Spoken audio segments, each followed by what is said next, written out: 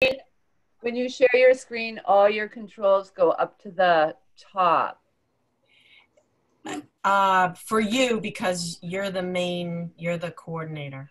Oh, that's right. I need to make you the co-host. Yep. So, make a co-host. Yes. All right. So now it's already recording, Jeff says. Great. And I have 6:30. So when you're ready to start. So may I ask a question? Does that mean that Amherst Media is recording, but, oh yes, I see the little recording dot up here. Okay, that's good. Okay. Yeah, I hit record. We record and Amherst Media records and goes live. So we've got everything going, right? So we're live? Wait a minute, Sean, we have a recording going to the cloud? Yes. Yep. Okay, thank you, because I hit it too. Yeah, you're all set. Yep. All right, fabulous. Christine, are we live on Amherst Media right now? We are. Yeah, could be. Yep. We're just waiting for the confirmation, and then I'll start reading the call to order. Good to go.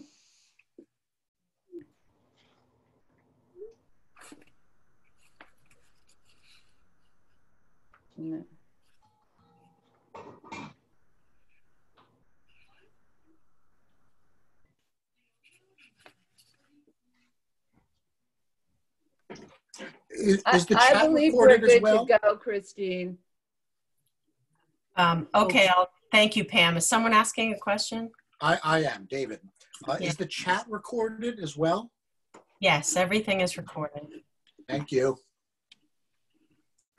Okay. So there should be no chat on this. Yeah.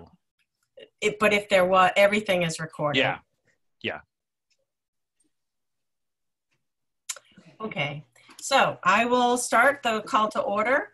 Welcome to the Amherst Planning Board meeting for May 6th, 2020, based on Governor Baker's executive order suspending certain provisions of the Open Meeting Law, GL Chapter 30A, Section 20, and signed Thursday, March 12th, 2020. This planning board meeting is being held virtually using the Zoom platform. My name is Christine Gray-Mullen, and as chair of the Amherst Planning Board, I am calling this meeting to order at 6:32. This meeting is being recorded and is available live stream via Amherst Media. Minutes are being taken as normal. I will now take a roll call. Board members, as you hear your name called, unmute yourself, answer affirmatively, and then please place yourself back on hold. Michael Burtwistle? Here. Maria Chow? Here. Jack Jemsick? Here. David Levenstein? Socially distant. Doug Marshall? He's still not here? Okay. And Janet McGowan? Here. Okay. I saw Doug. Yeah, so I just wanted to confirm that. Pam, what do you see there? I don't see everybody. Hold on. I'm spinning down. I do not see him at this point. So if anyone notices him pop in, we'll reflect it in the minutes. Okay. Board members, if technical difficulties arise, you may need to pause temporarily for the problem to be rectified, and then we will continue the meeting. If you do have technical issues, please let IT, who tonight that's Sean, or Pam know. Discussion may be suspended while the technical issues are addressed, and the minutes will note if a disconnection has occurred. Please use the raise hand function to ask a question or make a comment. I will see your raised hand and call upon you to speak. After speaking, remember to remute yourself. Opportunity for public comment will be provided during the general public comment period and at other appropriate times throughout the meeting. Please be aware the board will not respond to comments during the general public comment period.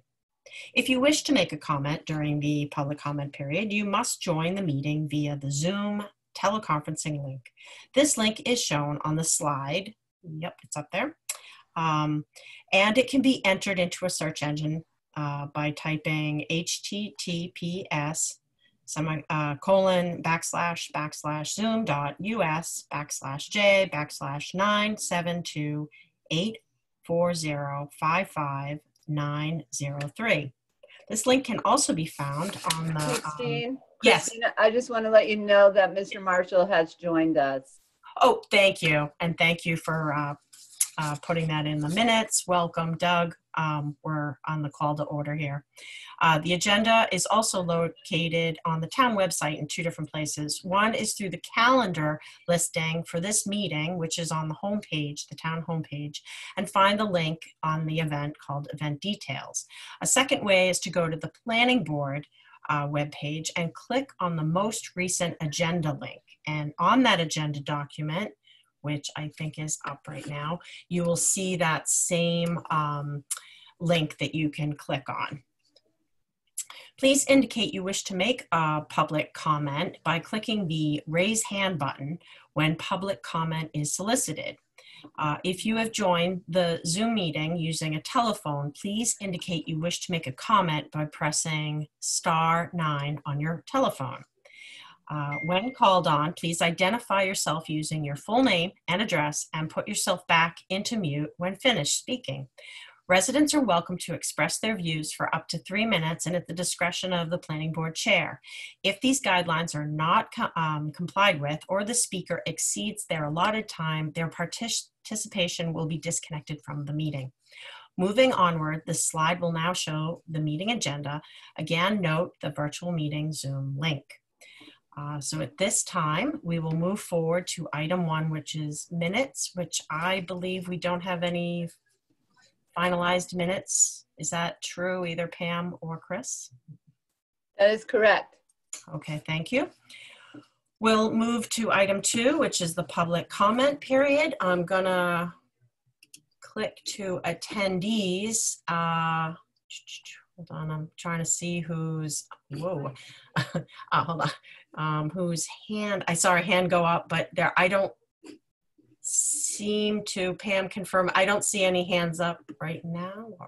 There, Kay Rosenthal, there we go. I just unmuted that person. Okay, thank you. That's probably why I couldn't see that. Okay, great. So I see a Kay Rosenthal. If you could please identify yourself and your address, and welcome. And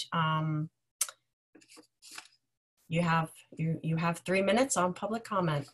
Thank you, Madam Chair. This is Ken Rosenthal. I live at 53 Sunset Avenue in Amherst, and I appreciate the opportunity to speak. I want to speak to the item that you have, number 4, 40R, not to the substance, but the process. And I know how important this item will be at a time of great change in our world, our country, and our town. We have been through great change before, and we have dealt with change in many ways. Now we're going to be talking about change in zoning, among other things. And what I'm hoping that this planning board will do, and I know it will have public hearings, but I'm hoping you'll do more than that. I'm hoping you'll have public forums to which you will be inviting specifically and generally, not only the neighbors and residents and citizens of the town, but business people, their landlords and prospective developers, not just giving people opportunity, but specifically inviting them to come and speak, not to particular things that they want to do, but to the general developments that we expect to see in the town. This is really an unprecedented time. We've been through very interesting times of change. In the 60s, we grew very rapidly, but we knew what direction that was going to be. We don't know about direction now. We don't know how the colleges and university are going to change. We don't know what the business community is going to be like, nor do we know how people are going to behave, how they are going to spend their time at home. And I'm speaking of a time when we do not have a coronavirus to deal with. We still now will have that problem with us too. So here is my hope. My hope is that the way you will proceed is very deliberately, not in a hearing format in which you ask people to speak to you, but people to speak with each other in ways that give us a chance to have interchange and conversation about where we all think we may be going. I hope these will be multiple forums, and I hope you will take your time to do it. And I thank you for listening to me this evening. Thank you very much. Thank you very much. I see one other hand. Do you see that, Pam? Hilda Greenbaum. Hilda Greenbaum. Mm-hmm. Okay. Welcome, Hilda Greenbaum, or whoever it is. Please identify. It's Hilda. It's me. Hi. Hi. I just have a quick question, and that's to ask if you will be accepting questions or comments from the public after the consultants have given their report tonight. I believe we will, Chris. Okay. Yeah. Yes, we will. Because it makes more sense to do it then than now. Thank you. Okay. Pam, I don't see any other hands. Is that correct?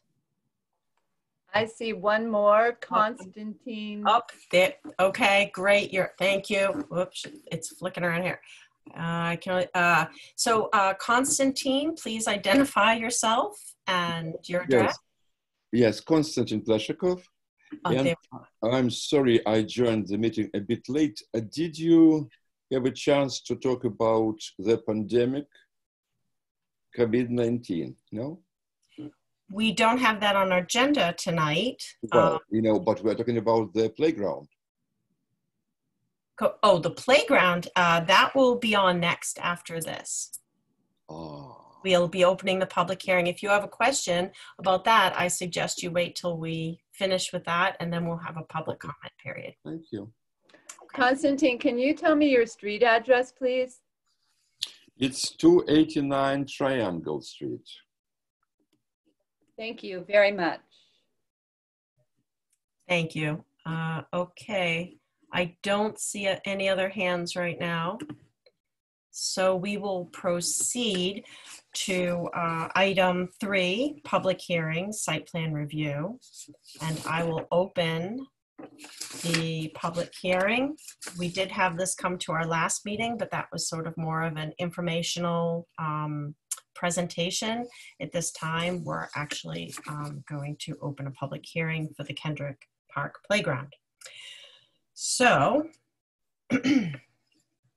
all right, so it was for 6:35, it's actually 6:42.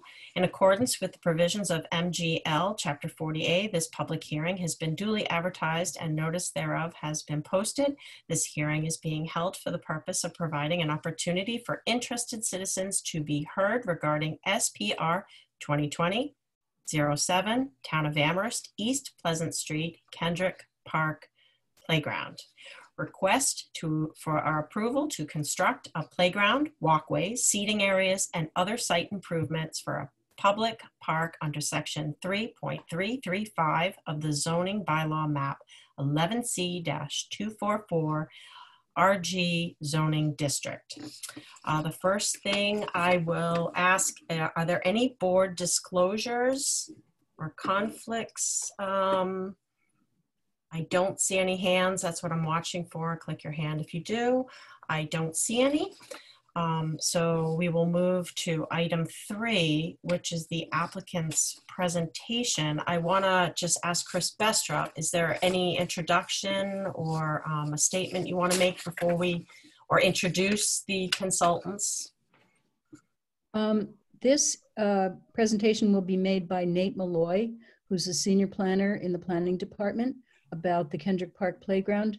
We did not hire a consultant for this project because we have such a good DPW staff, and they were able to work with us on the design. So Nate, I believe, is here, and he can go ahead and give the presentation.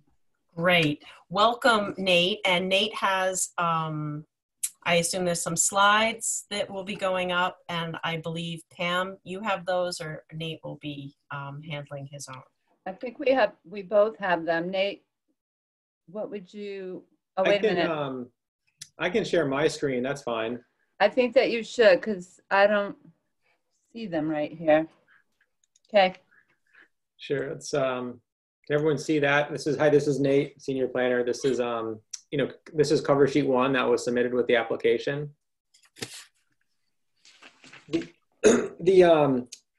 the town, we presented this on the 15th of April. We went to the design review board on April 22nd as well and received comments then.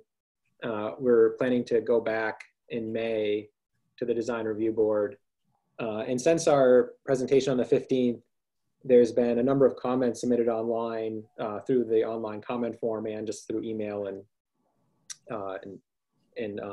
notes to staff. So we've met as a team a few times, and I'll just say that the plan that's here has been changed. So, the north part of the play area, and I'll get into that, but there's been a lot of comments and suggestions, and the design team has been taking them seriously in terms of, accessibility, integration of natural features, and, trying to create really, a nice walkable path system. So I'll walk through what Paul Dethier, the town's, one of the town's engineers, has prepared, and then I have additional slides to show. We did start off with an existing condition survey. So we do have, we had a consultant survey the entirety of Kendrick Park, including the topography. And so, that was important for us just to know utilities, trees, curb edge and everything. So we have that for our guidance. And, just quickly on this plan here, this is kind of the central area of Kendrick Park, the middle, and there's some topography here. The play area is north of that where it levels out. So this is the area envisioned in 2011 where the amphitheater would be, and we're up above that in elevation. So, we're sticking with the general area that was proposed in 2011, and we're trying to work with the trees and the existing topography. If we look at sheet 3, there is a lot to see. I guess the main thing is there's an existing driveway and hard pack here off East Pleasant Street on the east side where there is some there's a curb cut. And we're proposing to use, have a walkway here, the main play area, and then, work with the topography to have this east-west connection that slopes south. The, within this play area, there will be, some excavation. We're trying not to impact the tree's roots. So, every surface needs a base material. And so, we've been talking about what's the least amount of material we need to excavate or scrape off to have either a walkways or if the agility area is over here to have a wood fiber base, and then in the play area here with a rubberized surface, what does that mean? And so the design really responded to what would be the drip line of all the existing trees and try to position the areas that would require the most excavation and earthwork to be outside of what's considered, the do not work area within the tree drip line. Nate, can I interrupt you? Sure. Chris Brestrup had her hand raised, although now I see it's down. Oh no, it's back up. Sure, Chris, do you have a comment, or would you? If Christine recognizes me, I just wanted to make a comment. Evan, yes, you're recognized. So I just wanted to make an introductory statement about the origin of this. We do have a design for those of you who did not attend the April 15th meeting and don't really know much about this project. We did an overall design of the project back in 2011. And recently, Nate the town applied for a grant, a park grant, and we received $400,000 in the park grant to build a playground in Kendrick Park, which was part of the original plan. And then we went to the town council and received another $260,000 worth of CPAC money. So I just wanted to, let people know that who hadn't been participating in previous discussions about this. And I'm sorry to interrupt you, Nate.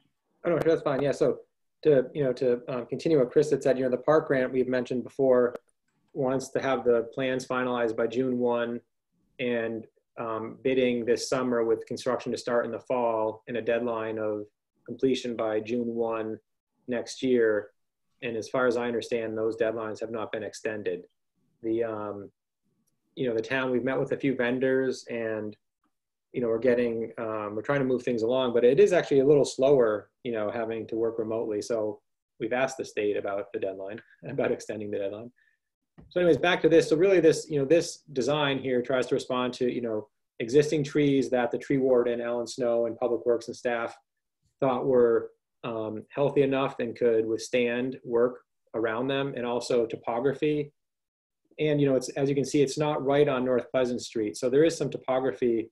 The site does have a little bit of a little bit of a hill here on the North Pleasant Street side. So we're pulling it a little bit away, both because there's existing trees and things that need to be moved. And if ever North Pleasant Street gets rearranged in terms of parking or traffic flow, this design would not be impacted. As we move north, I'm just indicating, even though the design will have changed slightly up here, the limit of work is pretty similar. So again, this area opens up and there's not many existing trees. And so, all the walkways would still need some excavation, but we're outside of the drip line of trees, and we're trying to create walkable paths.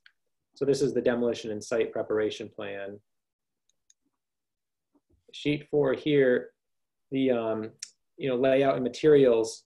This general area, if you can follow my cursor, this east-west walkway, this play area, and this sitting area, none of this, this all remains pretty much the same as we've seen it. There's an agility area over here to the north, and then there's the amphitheater area, and again, accessible walkways. And so, this has changed a little bit, but the idea is still to have a continuous loop of walkways and have them be accessible. So this walkway east-west will be blacktop, will be asphalt. It's meant to be paved in the winter, so that's why they want a hard material. It will have benches along it, and it'll have a number of lampposts along it. So this will become something that's maintained year-round. The rest of the walkways in the park itself will not be maintained in the winter, so they won't be plowed. And this whole big area right here in this play area, this is where there'll be manufactured equipment, and it'll be a rubberized surface. And that's necessary for accessibility and for a fall-safe area. The sitting area over here will be surrounded by a stone wall, a granite wall, and it will be stamped. Gosh, I forget what we decided. I think it's maybe stamped asphalt or permeable paving here with similar tables as shown. The idea is that this will be a different texture material, but it will all be a accessible surface. The walkways up north of here, throughout the rest of the play area, we're looking at doing permeable paving, and then maybe as an alternate doing asphalt paving. So depending on price, we're going to seek both. But the idea would, we really like the idea of having some permeable paving here. There's benches throughout the play area that will be, a painted aluminum. There'll be a granite curb, at least a 6 to 8 inch granite curb on some areas around the pollinator garden and along this edge. We're looking at using boulders and other hardscape material too, both as things to play on and then also to form an edge and a barrier in certain areas. In the amphitheater area will be Goshen stone with granite and stone sitting that's in the hillside. Up in this area now, we're looking at having a circular area with pea stone and maybe some granite boulders. It's not shown here, but in lieu of a sandbox, we're going to have basically like a pea stone area with rocks around it. The agility area shown here with some vertical logs will be, the area will be extended, but that'll be an area that has logs that are on the ground and slightly raised. They'll be staked into the ground. There'll be vertical logs that'll then also be in steps or in different patterns. There'll be different size rocks. It'll all be in an area with wood fiber ground cover. So it's not wood chips. It's actually a material that meets a safety standard. So this area will be considered the natural play area that leads into this Goshen stone. End up connecting through here. It'll still be the walkway, but it'll be backed up to here with the Goshen stone amphitheater and stone steps, and a number of benches throughout. So we're really looking at an integration of material, both surface material and then vertical elements, whether it's natural rock, cut granite, and logs. I'm not sure if there's any questions at this point, or I'll keep going. So sheet 5, grading and drainage. The idea here is, again, I'll start with this east-west walkway. All of this is considered a walkway. It's not a ramp. So there's no railings necessary. In this area right here, this is the central drainage area. So there'll be under drains under the play area and under this area that come to I'm not sure if it'll be a catch basin, but just a depression.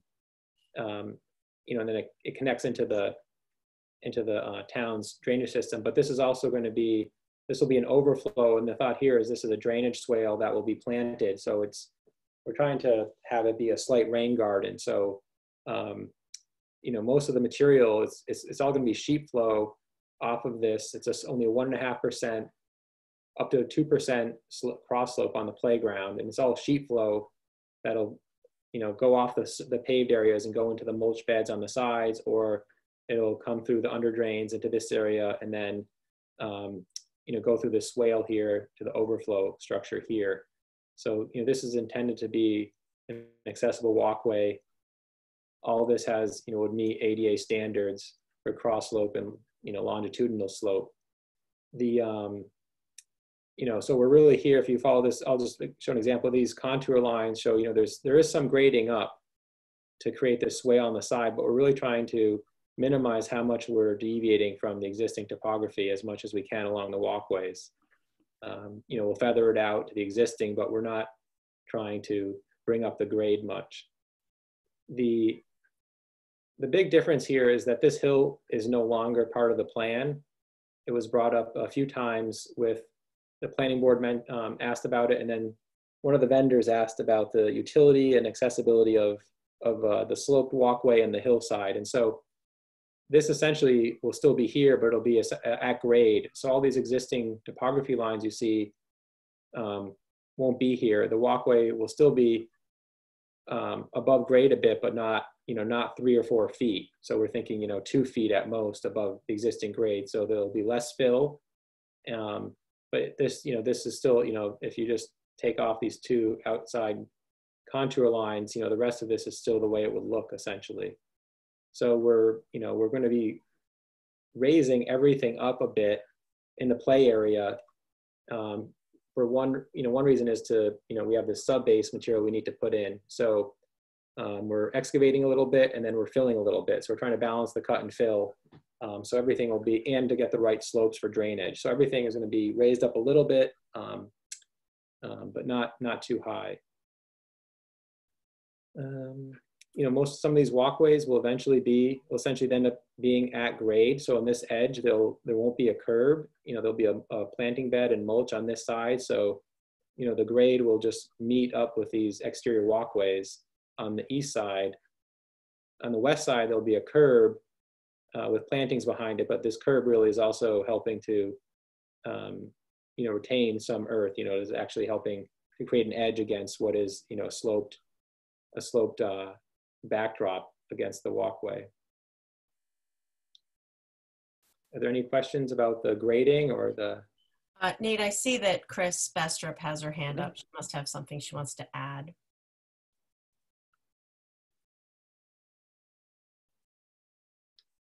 Hey, Chris. I apologize. I didn't mean to have my hand raised. Okay. Right. Nate, if you're at a stopping point, we have a few more sheets. I was just going to go through them, and then I have a presentation with some precedent images just to help, I think, clarify and a few things. Doug Marshall has his hand raised. Okay. Okay. So I recognize Doug. Yeah, I had 2 questions. One is whether there's any expectation that at some point in the future there would be a sidewalk along the east side of North Pleasant Street. And if that happens, whether it would require any rework of any part of this design? And the second question is, you talked about a fair amount of permeable pavers, and I wondered whether that is driven by some sort of stormwater consideration, or what the reason for the more expensive paving material is rather than some sort of impermeable paving. Thank you. Sure. You know, we pulled this design away from North Pleasant Street with the assumption that if there was a sidewalk, you know, this would not need to be moved or disturbed. So, you know, the 2011 plans did show the curb edge coming east a little bit for nose and parking. There's been different ideas of what's happening along this edge of North Pleasant Street, but the design, and even this walkway to the south here, is pulled in a little bit. So if there is any need to bring the curb in, this design won't be impacted. In terms of the permeable pavers, I guess I can be a little more clear. We're actually looking at doing like for the north walkways, I'll call them, if it's permeable paving, it's not actually pavers, it's a poured in place permeable pavement. So it actually would come, you know, there's different types, they actually come in bags, and it's an aggregate that you form and they pour it in place, and it's just the way the aggregate works, it creates gaps to let water in. So it's not as if these walkways would be you know, brick on a base and loose pavers. It would actually be a continuous surface that would be permeable. So whether it's permeable asphalt or permeable, we're looking at, you know, some other materials, it would be that. In the way we're thinking about structuring the bid would be that there'd be an alternate for it, so that if it is a lot more costly, we could decide not to do it. But we'd still, you know, we've been told that the price per, whether it's a, you know, linear yard or linear foot, is not much more than paving it with asphalt, with blacktop, and I think it would actually be less expensive than concrete. So we're doing it both for, you know, could be for cost, but it's also really to keep the rainwater on site and something just to, you know, having a less asphalt in the park. If we're, yep, go ahead, Nate. Sure, this is the lighting plan and conduit plan. So right now at Kendrick Park, you know, there's utility boxes on the perimeter. There's no lighting or, you know, conduit on the interior for electrical, and there's no water in Kendrick Park either. So there's no, you know, we're not proposing right now to bring in water. We've discussed whether or not we maybe get a hydrant, but that's not part of this project right now. What is part of the project though is running conduit along the walkway and actually having, you know, pole lights along this main walkway, and then running conduit up through the play area and have it end at a you know, at an at grade box. So it'd be a subsurface box. The top would be at grade, and we just stub out a number of conduit points for possible future lighting. So that lighting isn't proposed at this time, but, you know, while the area is being excavated and prepared for construction, we would just run conduit to likely spots if we wanted to have, you know, lighting come up one side of the play area, and even for other lighting opposite the play area. So you know, the only thing that would be happening is, you know, 5 light poles along the east-west walkway, and they would be the Acorn lights that are downtown now. You know, they'd be on a concrete base, and they're the black wrought iron. And, you know, they would, I'll say they're temporary, but the idea would be that they, you know, would illuminate the path. And when there's a decision about future lighting for Kendrick Park and even this area of downtown, if there's new pedestrian style lighting, we would swap out the light poles. So the light poles are something that the town's going to provide and be able to, you know, get this path illuminated. That's the lighting. These are just details. You know, there's standard construction details, but just to show that, you know, everything has a sub base and material. So, you know, we're looking at, you know, you know, there's a depth to everything. So, you know, the wood fiber in the agility area is at a minimum of 8 inches of wood fiber with a, can be on a sub base or on a hard, you know, on the existing material. So, I mean, there's anywhere from 8 inches to a foot of material, even in the natural area. And, you know, with the walkways too, again, there's, you know, anywhere from a foot to 15 inches of material that would go beneath the surface of the walkway. So, you know, that's something that we've been considering. More details. I think what I'll show now is just some images of what we're considering for site furnishings and different precedent images. So, you know, Do More is the town uses this this vendor for different furnishings. So these are actually the benches at Groff. We would probably not use they're not black, but we like this style. So it's all aluminum as opposed to recycled plastic. The idea would be the benches would be on tubes as opposed to a big concrete slab. And there's different styles of benches, some with backs and without backs. So you could sit different ways and face different areas of the park. But these are the styles of benches we're looking at. For the tables in the circular sitting area, it would be something very similar to this.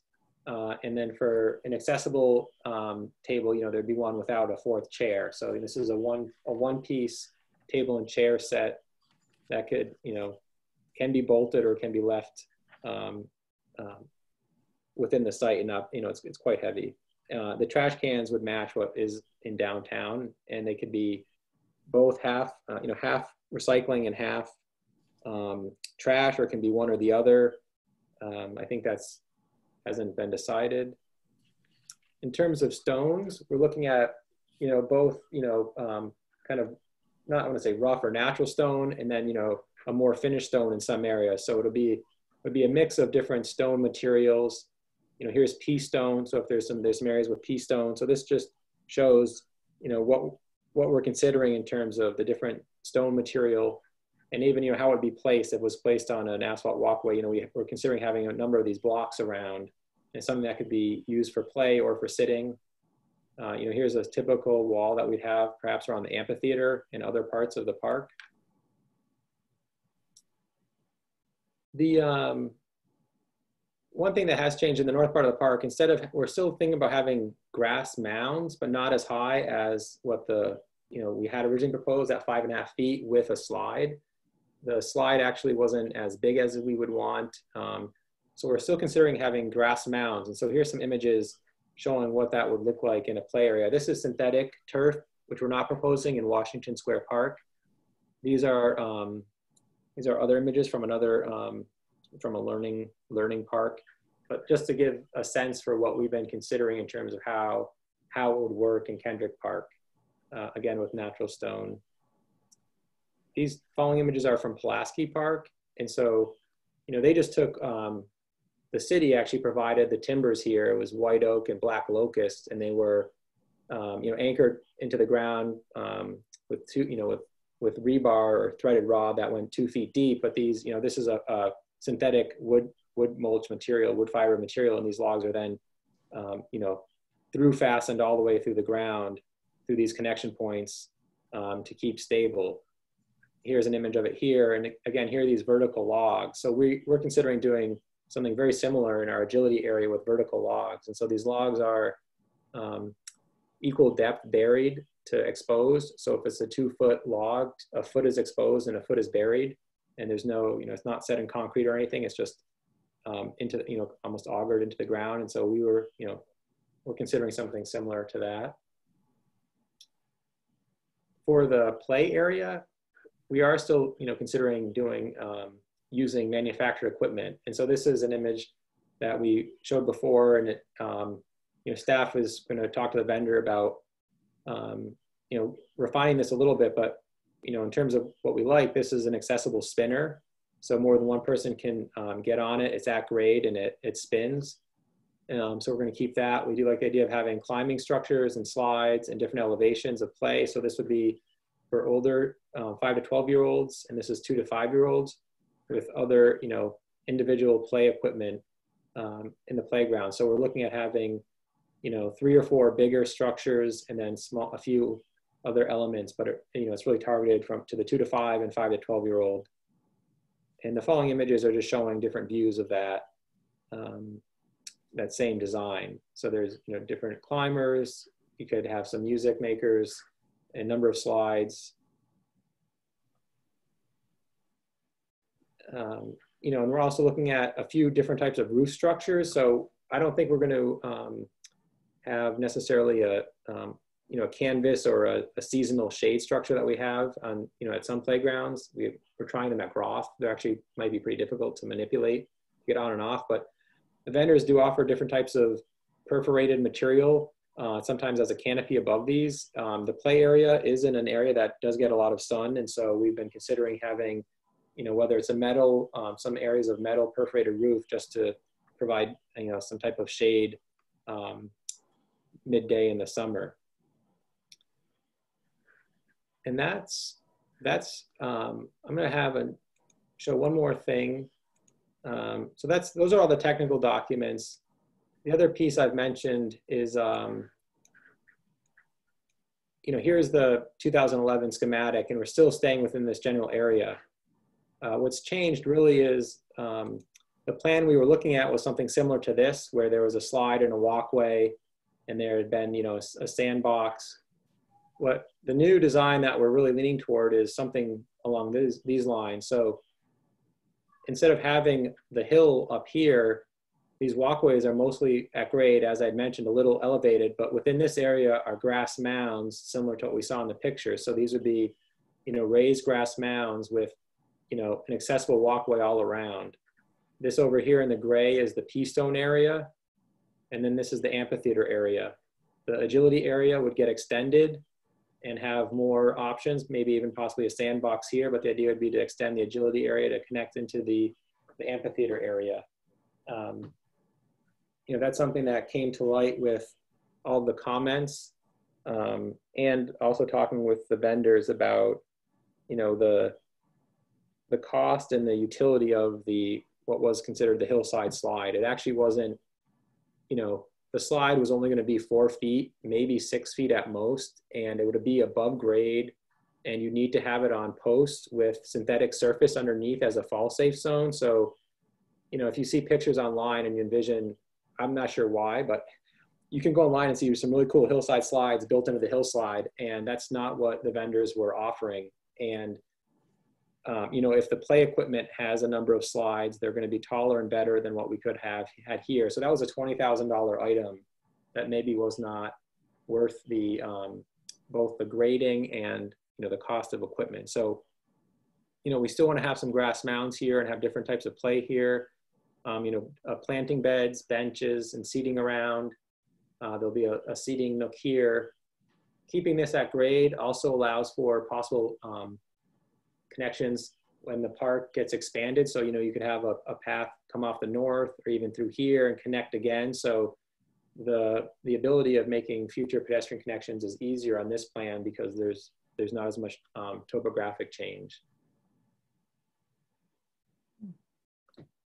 I think I'll stop there. Thank you, Nate. That was great. At this point, we're going to move to the site visit report that happened this week. And then I'll move on to questions from the board.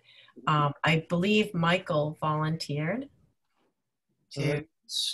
Yesterday, 5 of us were at the site, observing what were the changes in plans, as well as the older structured plans that we had seen.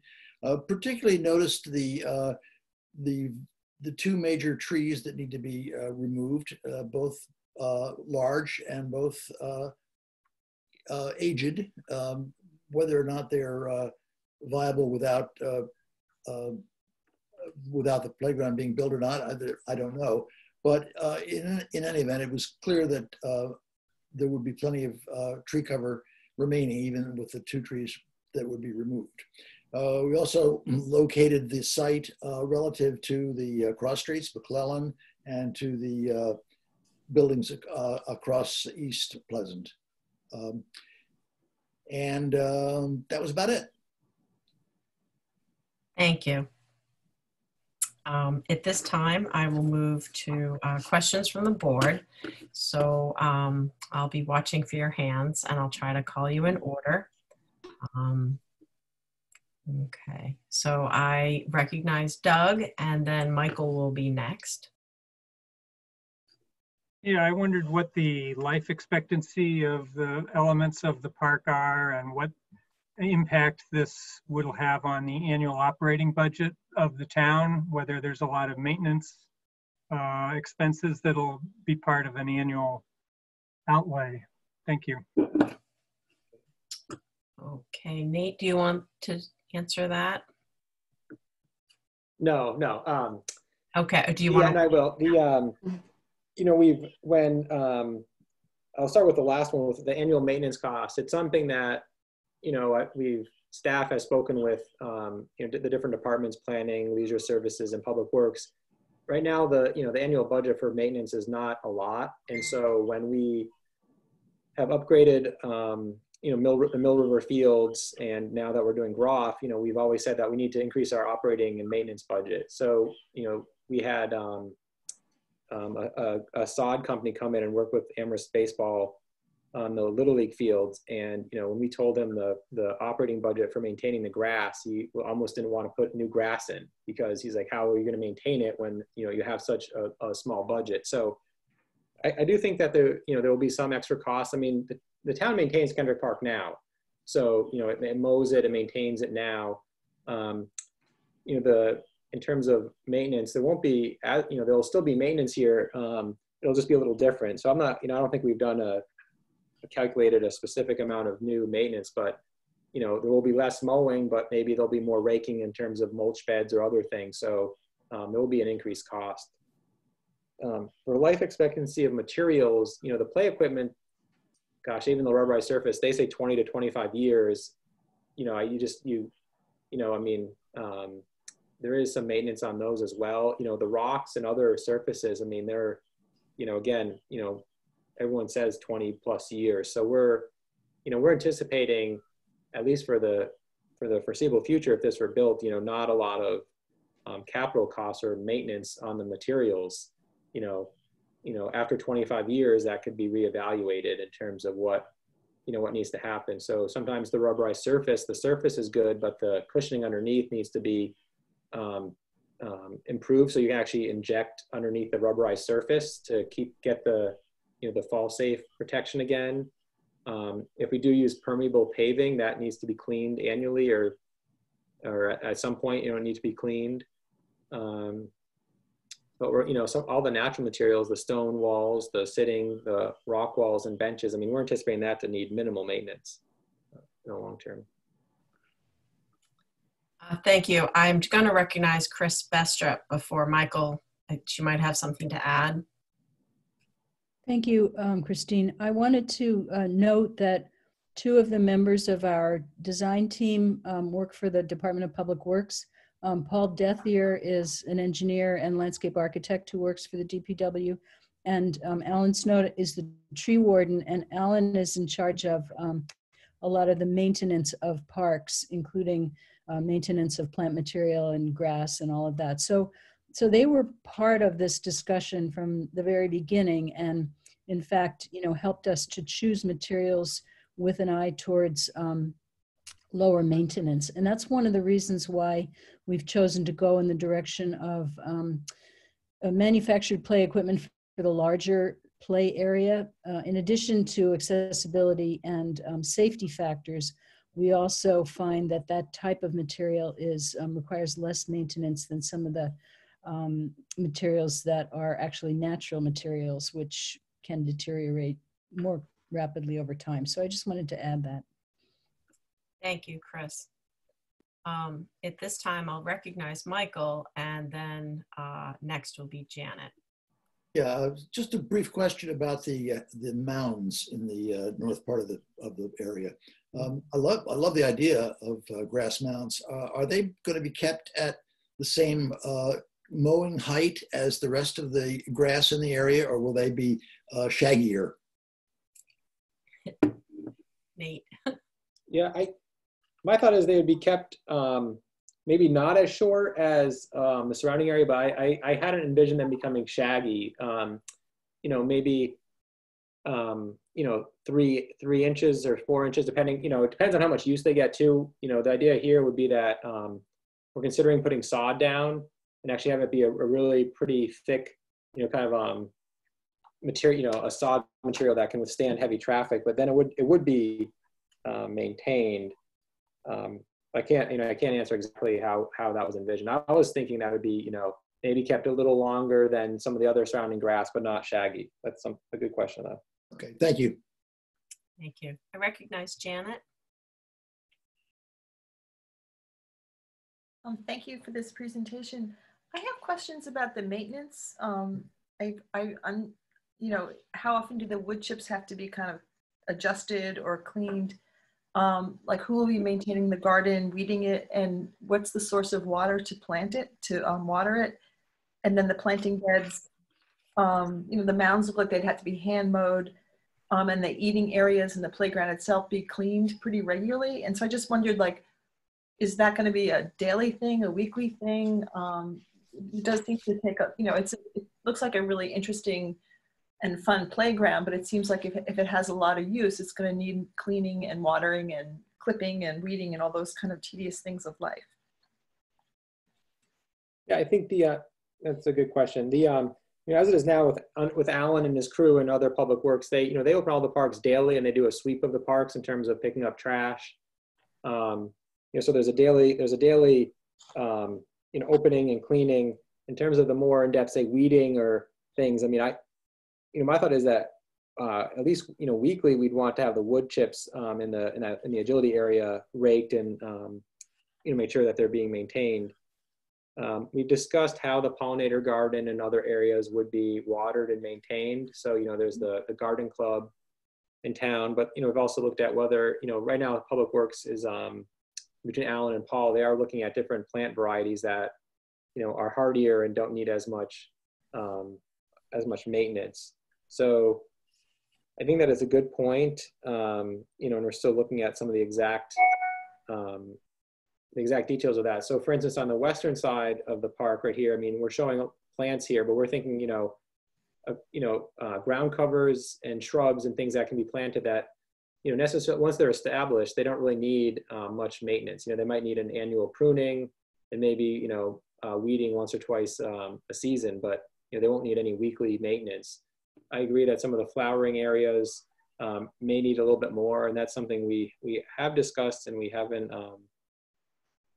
we've thrown out different ideas in terms of how that would work. But right now is trying to look at different perennials or plants that are hardier that could withstand, even droughts or different changes in temperature. Is there a water source for the plants, the gardens? So the discussion was to when this is constructed to have, we're discussing whether or not we could, run a hose from a fire hydrant or get a watering truck that would come by a few times a week. So long term, the discussion was how to bring water to the site, and it's on the street, so that one thought was to we haven't figured that out yet, actually. Was to have a hydrant, but then how to hook up to that with a temporary meter, possibly.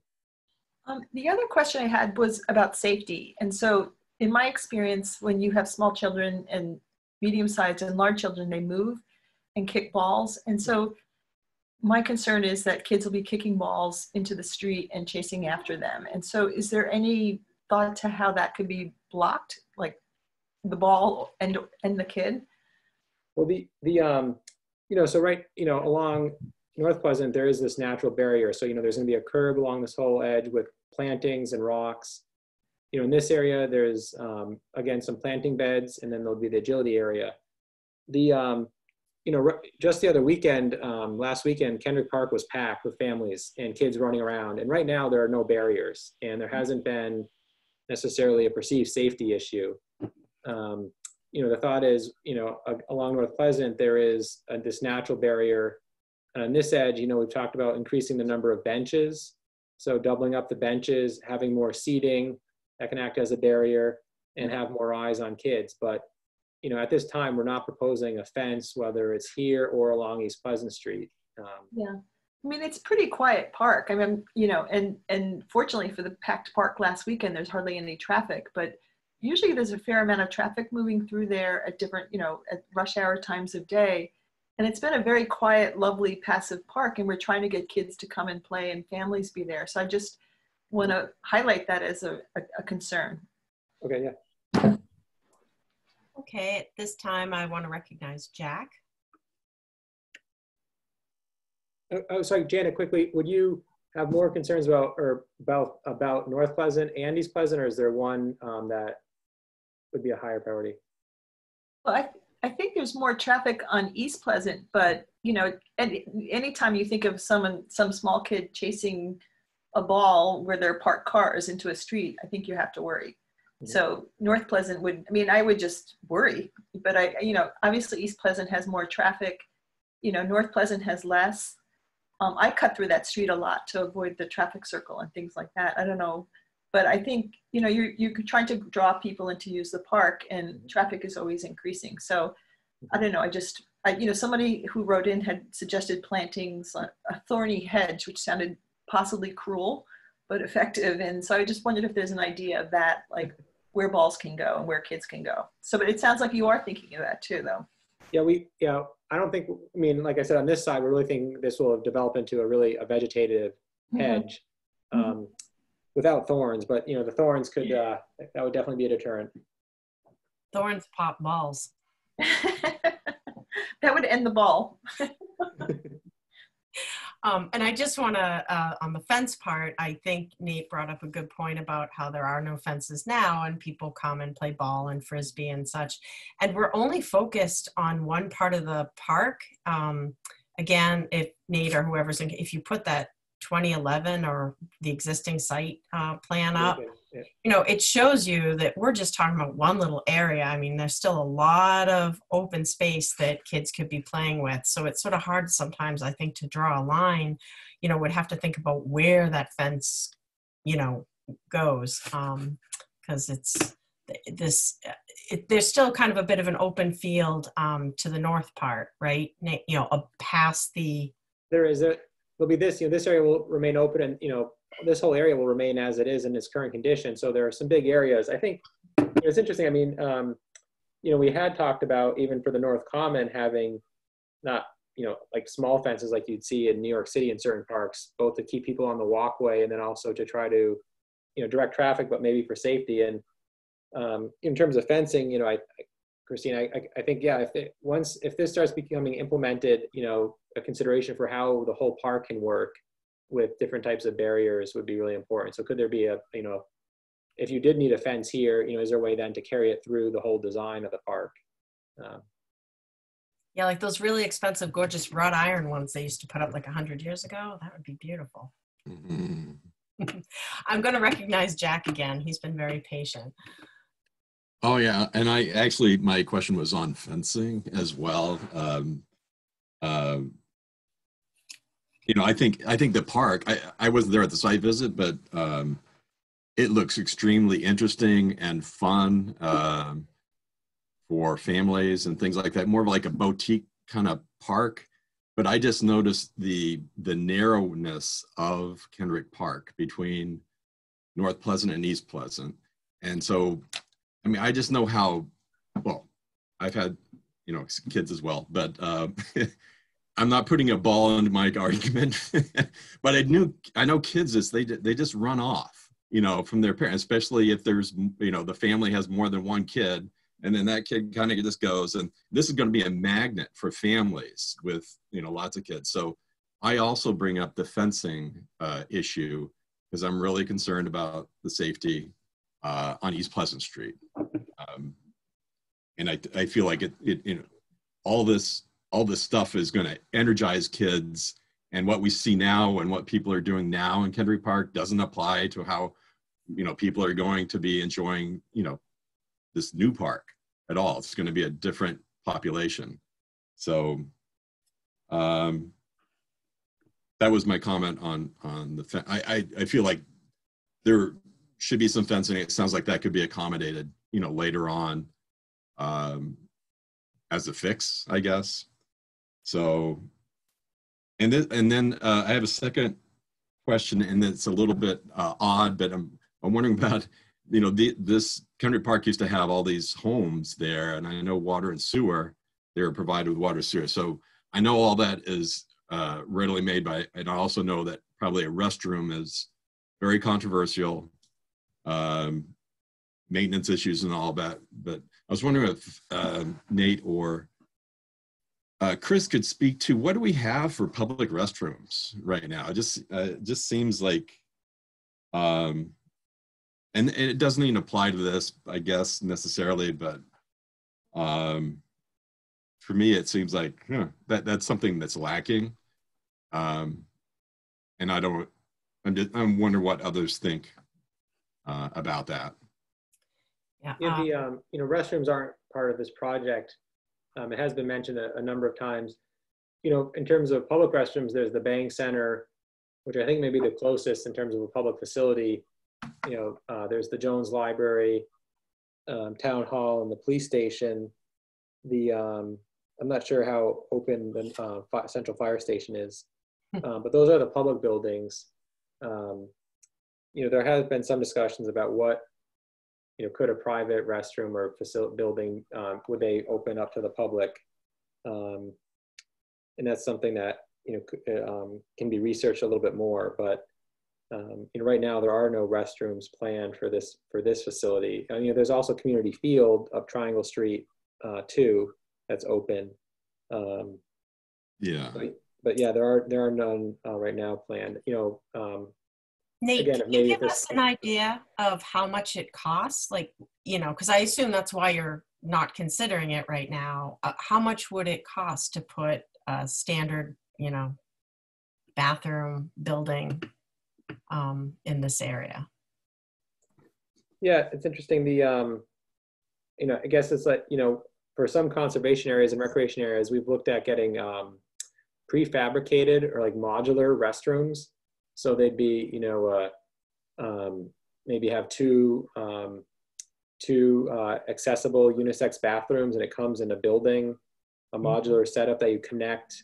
You know, depending on how you want to do it, whether it's to a town water and sewer, or if it's to, you know, whether it's compostable or not. But you know, even that, you know, the prices are $150,000 for material, and then you're talking about installation and utility connections. And so, you know, I would think that and then if you want, you know, if you want to be, you know, decorative or have a certain aesthetic, or, you know, what we did at Community Field, we renovated Community Field restrooms a few years ago, actually, and we had everything be automated. So all the lights are censored, water is censored, toilets are censored, and, you know, it's a center block building. And I think that renovation was like $150,000.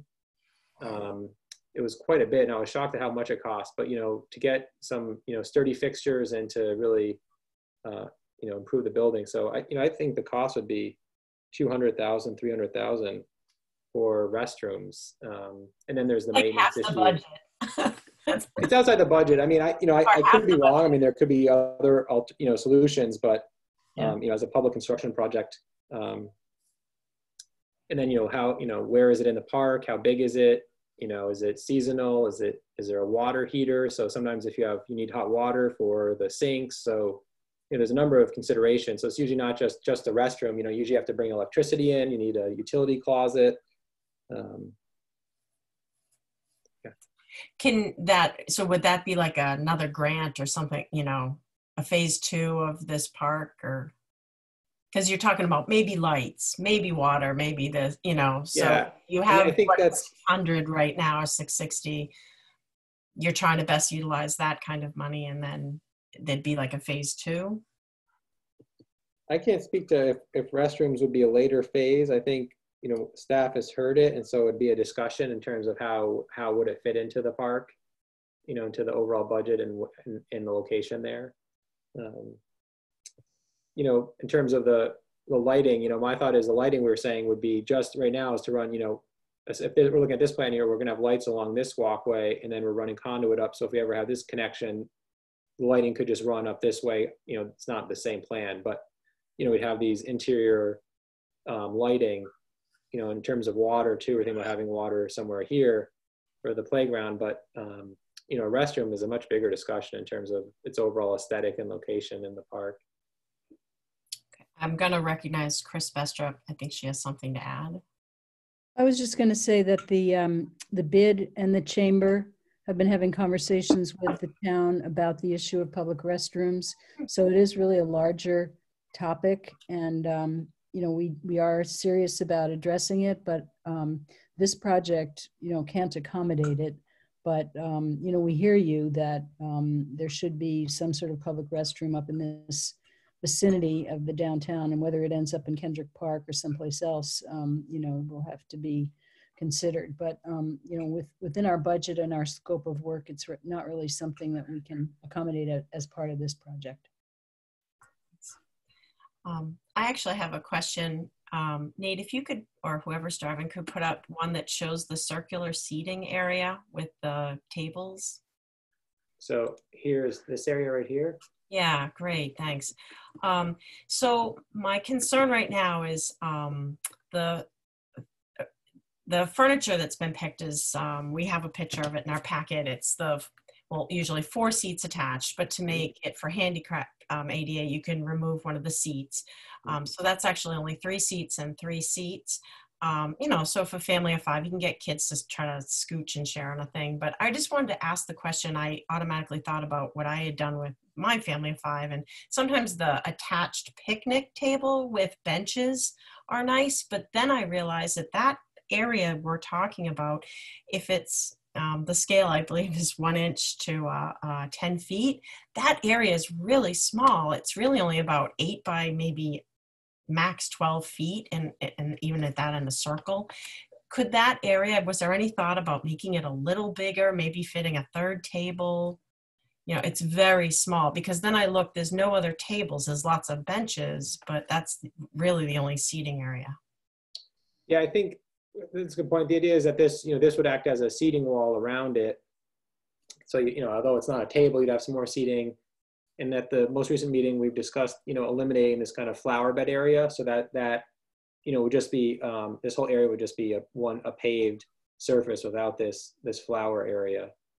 So maybe with, eliminating this, you could get 3 tables in there. We can take your comments back to the team and, see if this could be made just a little bit bigger to accommodate an extra table or 2. Yeah, it was just, you got the play equipment right there. And, very often mothers, have maybe 3 kids, or it's 2 moms and a combo of 4 or 5. I knew I was in that a lot. And, it's snack time or lunchtime, you're making it a multi-hour event to go down there. And so adding to that, the strollers, maybe it's good if you move that flower bed, but it's a real pinch point, and you get 3 or 4 strollers in there with, if you were to try to stick a 3rd table, it just seems, for all the land that's there, it just seems very pinched. So I would appreciate if people could go back and rethink that a little. All right. I'm going to recognize Maria.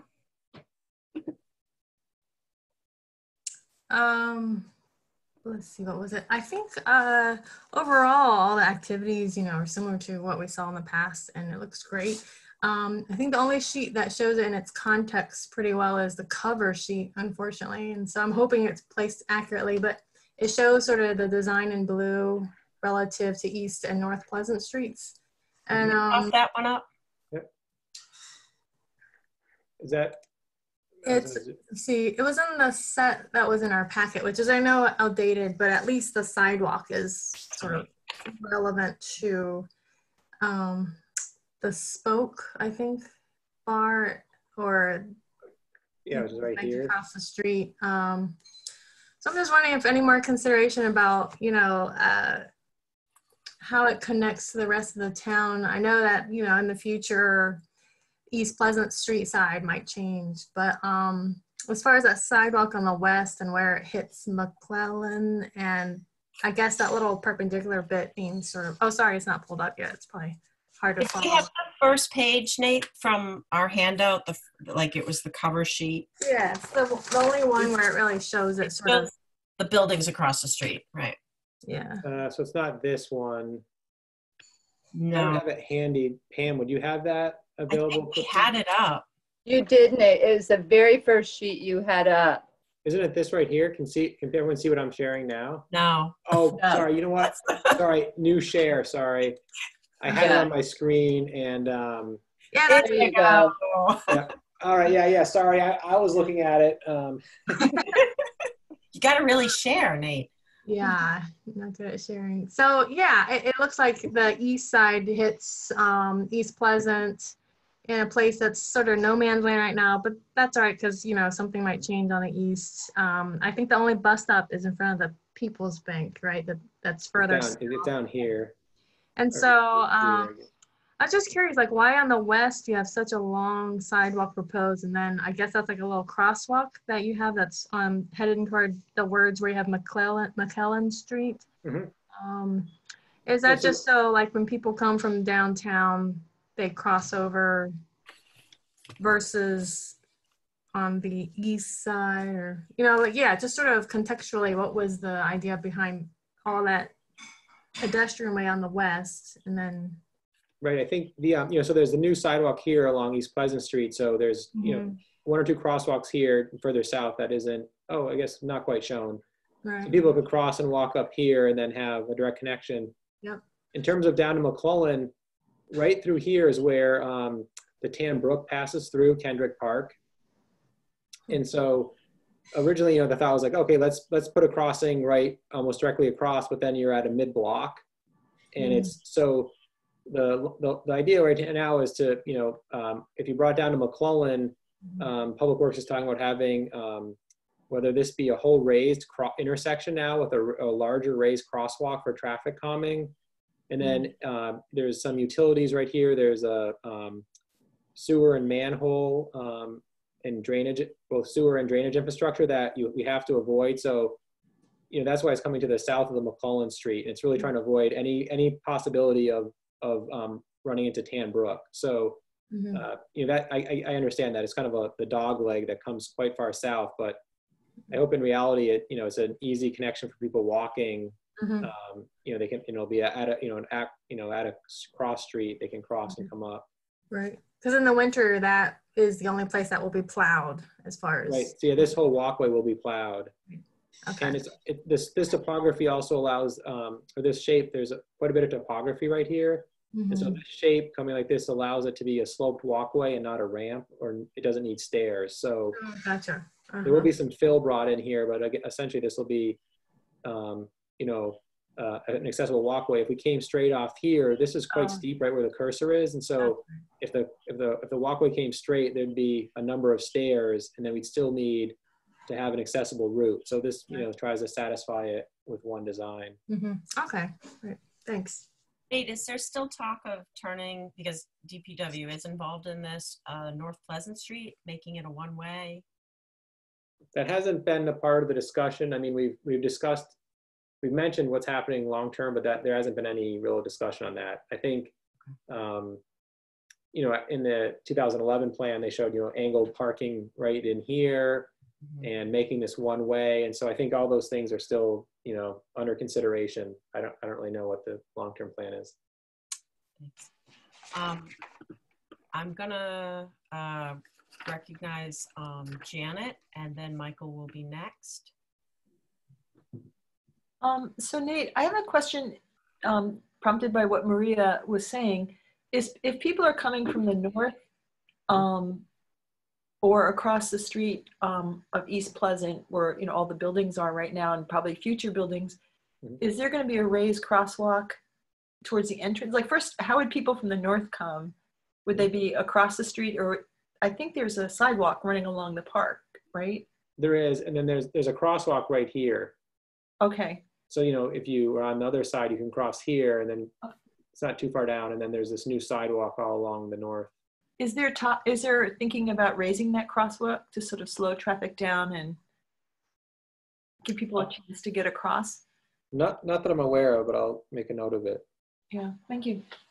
Nate, could you switch to that 2011 plan again? Sure. Janet's question made me think. Thank you. Yes. You know, in that one there was, so I'm thinking about people walking not north, like from the campus way, like how I would walk down that way. You know, there it shows some very graceful sidewalks that could bring you down into the park.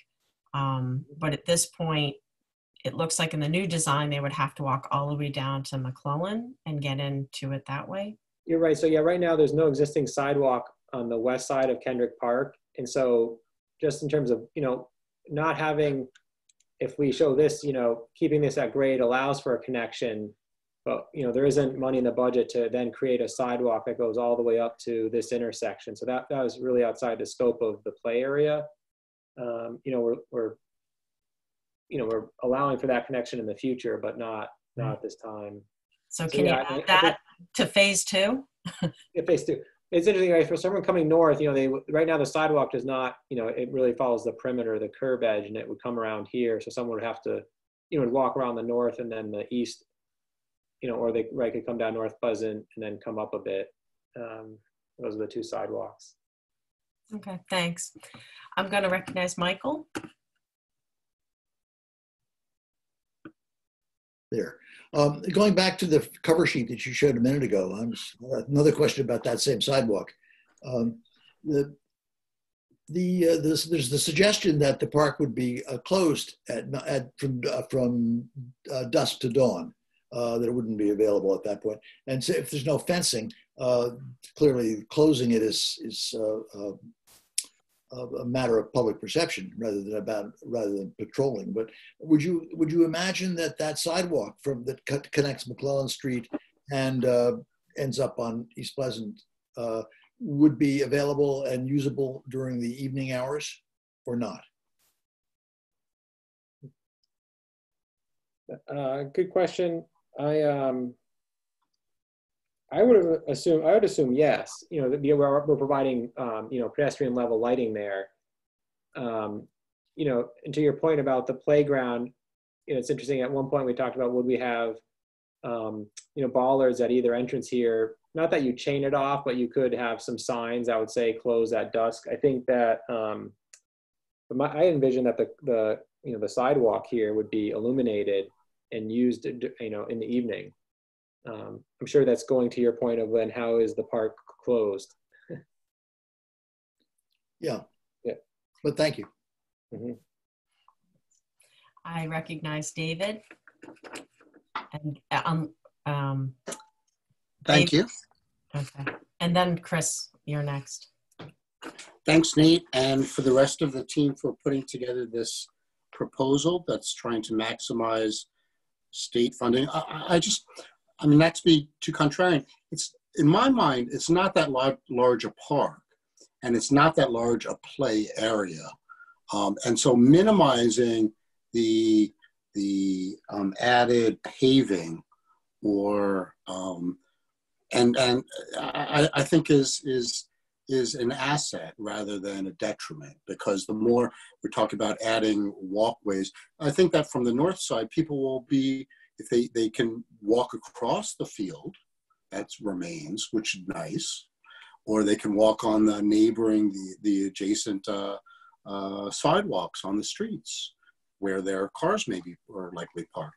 So I think that that's actually an asset to the current design or the current view, rather than anything else. And so I applaud minimizing the added macadam. I think that's pretty much it. Thank you. Thanks. Chris Bester. Hello. So we have heard from the DPW, and I think this was a comment that the Superintendent Guilford Mooring made, that if we put up a sign that said the playground is closed from dusk to dawn, and we alerted the police to that fact, that they would drive by, and if they saw people, you know, playing there or doing things that weren't appropriate or whatever, students going through there at night, that they would tell them that the playground is closed and they can't be in the playground. I don't think that will apply to the path that goes across it, because people do use that, you know, to get from the neighborhoods to the west of Kendrick Park over to the stores and the buildings and bus and bike share on the east side of Kendrick Park. So I have the feeling that the walkway would still be open, but as long as there's a sign up to clue the police in, and we let them know that we don't want people there after dark, they will patrol it and try to keep people out of there. Thanks, Chris. I see no more hands up right now for board members, so I was going to move it to public comments. So I'm looking at, we have 28 attendees right now on Zoom, and I will ask them to raise their hand if they have a question about the park. I see, okay, I see 2 hands right now. So I will recognize you, or at least what I see on the screen. So please introduce yourself and where you reside, and then ask your question. I see 3 hands now. So I'll start with Dorothy Pam. So unmute yourself and introduce yourself. Have to do that. Oh, yep. I did it. Give it up. Good. Okay. So Dorothy, you should. Are you there, Dorothy?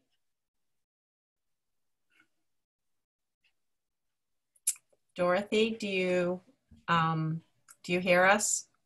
Hear you. Okay. Is that noise going to go away? Yeah, we have back feed. Do you have It's something? your telephone, perhaps. Is your telephone close by? Yes. But I don't remember where I wrote the number down. Oh shoot. I have a phone. Okay, I wrote the numbers down. Let me see if I can find them. Do you want me to come back to you, Dorothy, in a few minutes? Okay, yeah, hold on. Let me just see if I can't make the phone work.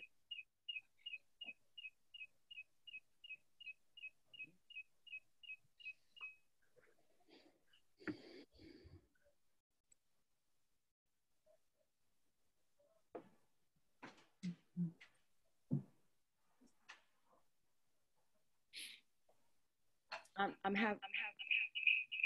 try it again. I'll come back to you. I'll go to the other 2 people and I'll come back. Okay.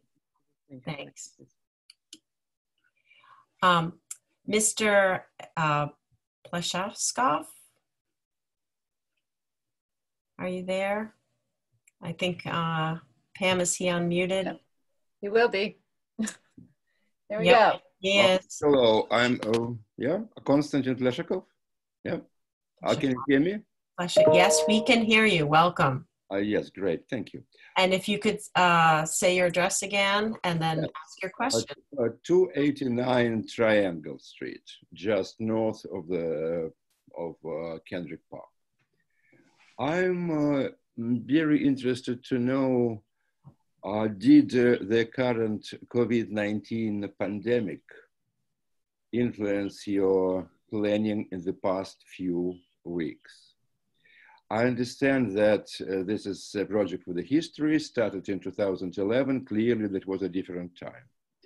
So now we are under statewide lockdown, and health experts tell us that it's likely that the situation will continue for a year or maybe 2. So my questions are, number 1, did you think about the most effective way to shut down the area in case there is an emergency situation as it's now?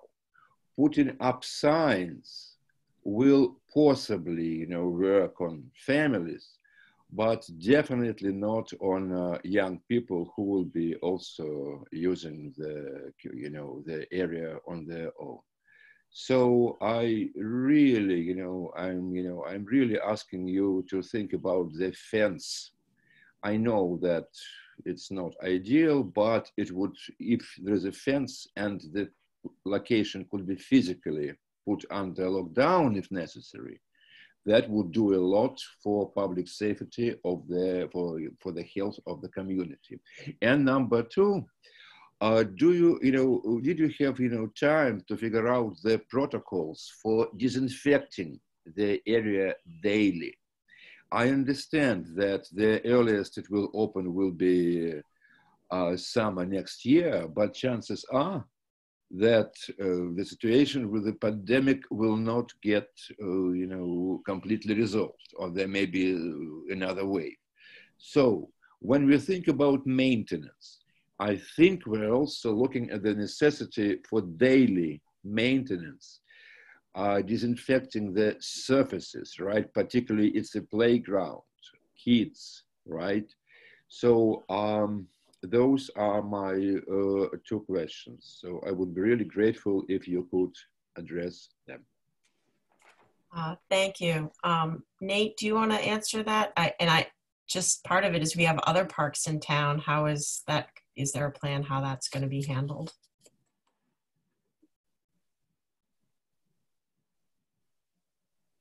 Nate? Is Nate still with us? Or Chris, do you want to answer that? Yep. Maybe Nate's not listening. So, sorry, I think... I realized I was muted. Sorry, Chris and everyone. So let Nate have a chance. Okay. My computer was chiming, so I wasn't sure. I think I was getting emails. But anyway, so thanks for your comments. I was gonna say that I was saying that the town takes safety of its residents and visitors very seriously, and I think they've done a commendable job.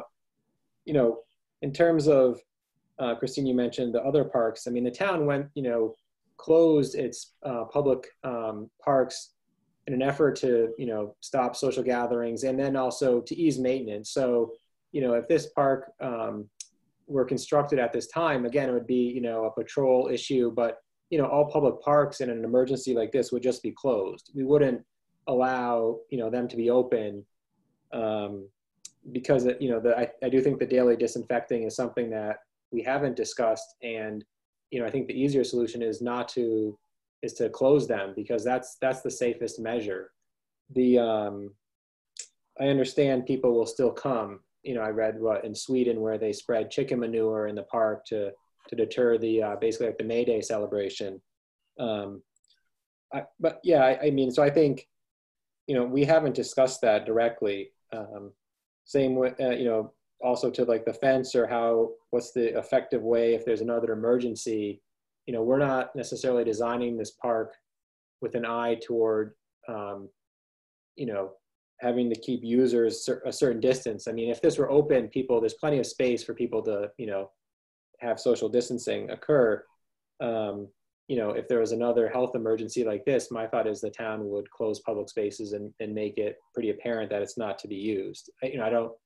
I can't say, what are the measures the town would use at that time. I mean, if people continue to use it, would it be, more patrols in this area? Would it be putting up temporary fencing, chain link fencing, like construction fencing? I mean, those are things we haven't really discussed. Thank you. I'm going to move to Hilda Greenbaum. I believe you are able to speak. Not yet. Okay. Now she can. Okay. Hello, Can you hear me Hilda. now? I can hear you now. Please introduce yourself and ask. Hilda Greenbaum, 298 Montague Road, North Amherst. I have a question about the sidewalks and whether they would be tricycle and baby carriage easily, not necessarily accessible, but pushable. And that's emanating from my many years of pushing grandchildren around, especially Amity Street. When I look at the number of tree roots that have made pushing a carriage up Amity Street next to impossible, that I see there are a lot of trees planted, or bushes, it's hard to tell, planted very close to the walking paths here, whether you're going to have the same kinds of upheaval of the pavement that we suffer on Amity Street. So I just want to make sure that people were thinking about that when they planned the plantings along the sidewalks. Thank you. And so the sidewalks are, we're building them, 5 to 6 feet wide. So they are, wide enough. They will be a smooth surface so that they could be used by, different whether it's toys or assistive devices. For tree roots, what the town's done in some areas is, it's the freezing and thawing and other things that happen along tree roots that, and sometimes the roots themselves that heave the sidewalk. So a lot of it goes into the sub-base material. If the town's tried different methods with, different gravel or sub-base material that has, voids in them to allow, things to expand or move. So, like Chris had mentioned, we're working with Public Works on this design, both the tree warden and an engineer. So my assumption is they've designed the walkways and the sub-base materials in a way that it would allow for both the roots to survive and then also to to remediate any heaving. And that could be also just more scoring patterns and joints on a sidewalk. So concrete will or asphalt sometimes can break, but if you have control joints and expansion joints, so there's a few ways to plan for that. I'm not, that hasn't been talked about explicitly. Well, as long either. as you're aware that there is that problem in Amherst. Aware. Made aware. A lot of people make you aware. No, that's good. Thanks. That's something we can bring back. Thank you. I'm gonna go back to Dorothy. I do not see your hand up, but I'll give you this moment. You are unmuted if you want to speak. I think she has herself muted. I have her unmute. If she's listening. If not, I'll try one more time. I see one more hand. I see Kathy Schoen. Kathy Shane. Shane, that's right. I was like, it's not like how it looks. Shane. Kathy Shane. You're allowed to speak now. Wait a minute. Or someone speaking. Okay, now she should be. Okay, Kathy, are you there? Yes, can you hear me? Yes, we can hear you. Hi, I'm Kathy Shane. I live at 519 Montague Road, and I think I'm also on the town council, but I'm speaking as a resident. I want to echo what I think David Levenstein said is, in this case, trying to minimize the cost and minimize the amount of paving and other things we put in this is important, rather than maximize the grant even. Because I think the issue of us maintaining, you can look around our other parks and see what happens to equipment, not to mention just the grass. So I do have a question about the rubberized surface, and I can see how big it has to be, and it partly has to be as big as it is because the amount of equipment that's on it. So potentially less equipment would mean less rubberized surface. And it's so expensive to put in that even if it has a 20-year lifetime, if it costs $200,000, we may not replace it given the way Amherst does it. So just those two are interactive. Then on the table, I'm wondering whether it may be that it's just more expensive, but when you look at a Central Park and some of the parks that have playground or play areas, they put in stone tables where there's a stone top on a stone pedestal, and they've been there forever. And the table I saw with the 4 attached chairs is that aluminum. And is there a way to think a little bit more creatively about tables? Because I do think tables are important, even if they're small. People sit down at them. It's a nice place to gather and talk with people. And then the last is, I think there's still a sand lot when I was looking this afternoon, and keeping the sand clean is the one time we lived near a playground that had sand.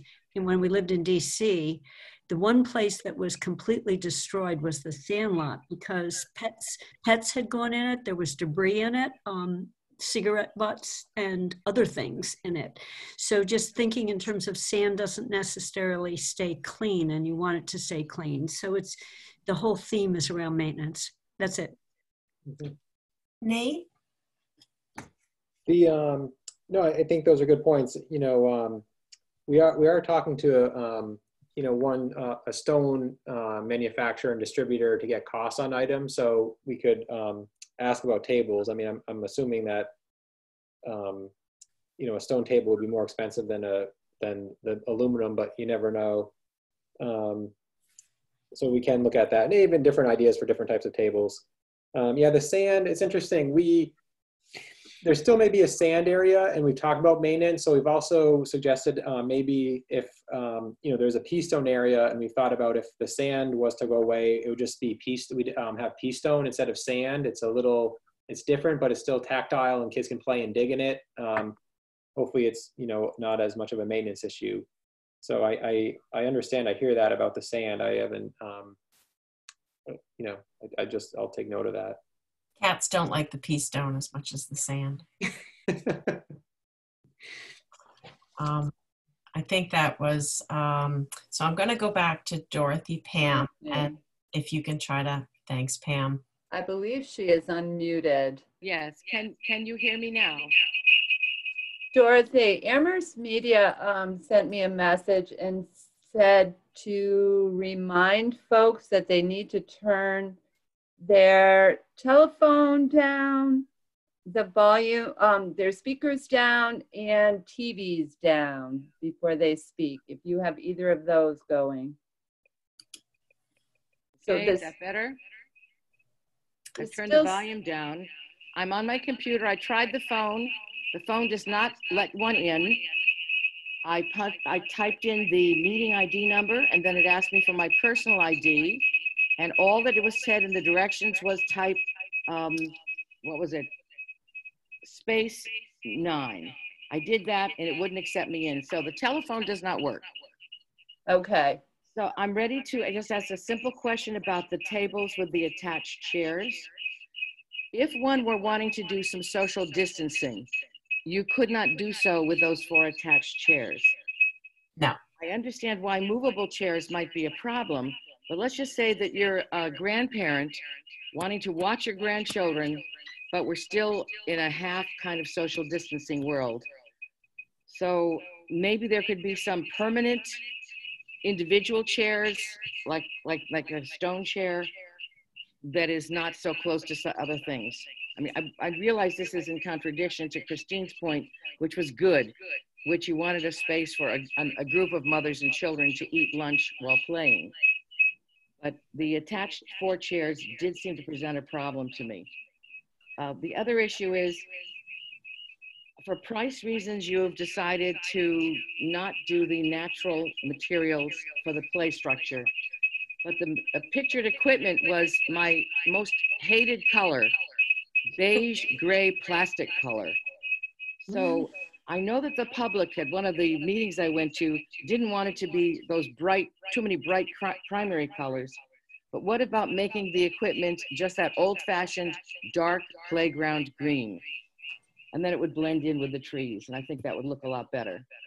But basically, I'm very excited about the park, and I hope it will be built soon, and I hope that we will come up with a fundraising process to build a beautiful restroom at the tip, because there's no way that children that I know could ever make it to any of the bathrooms you listed without wetting their pants.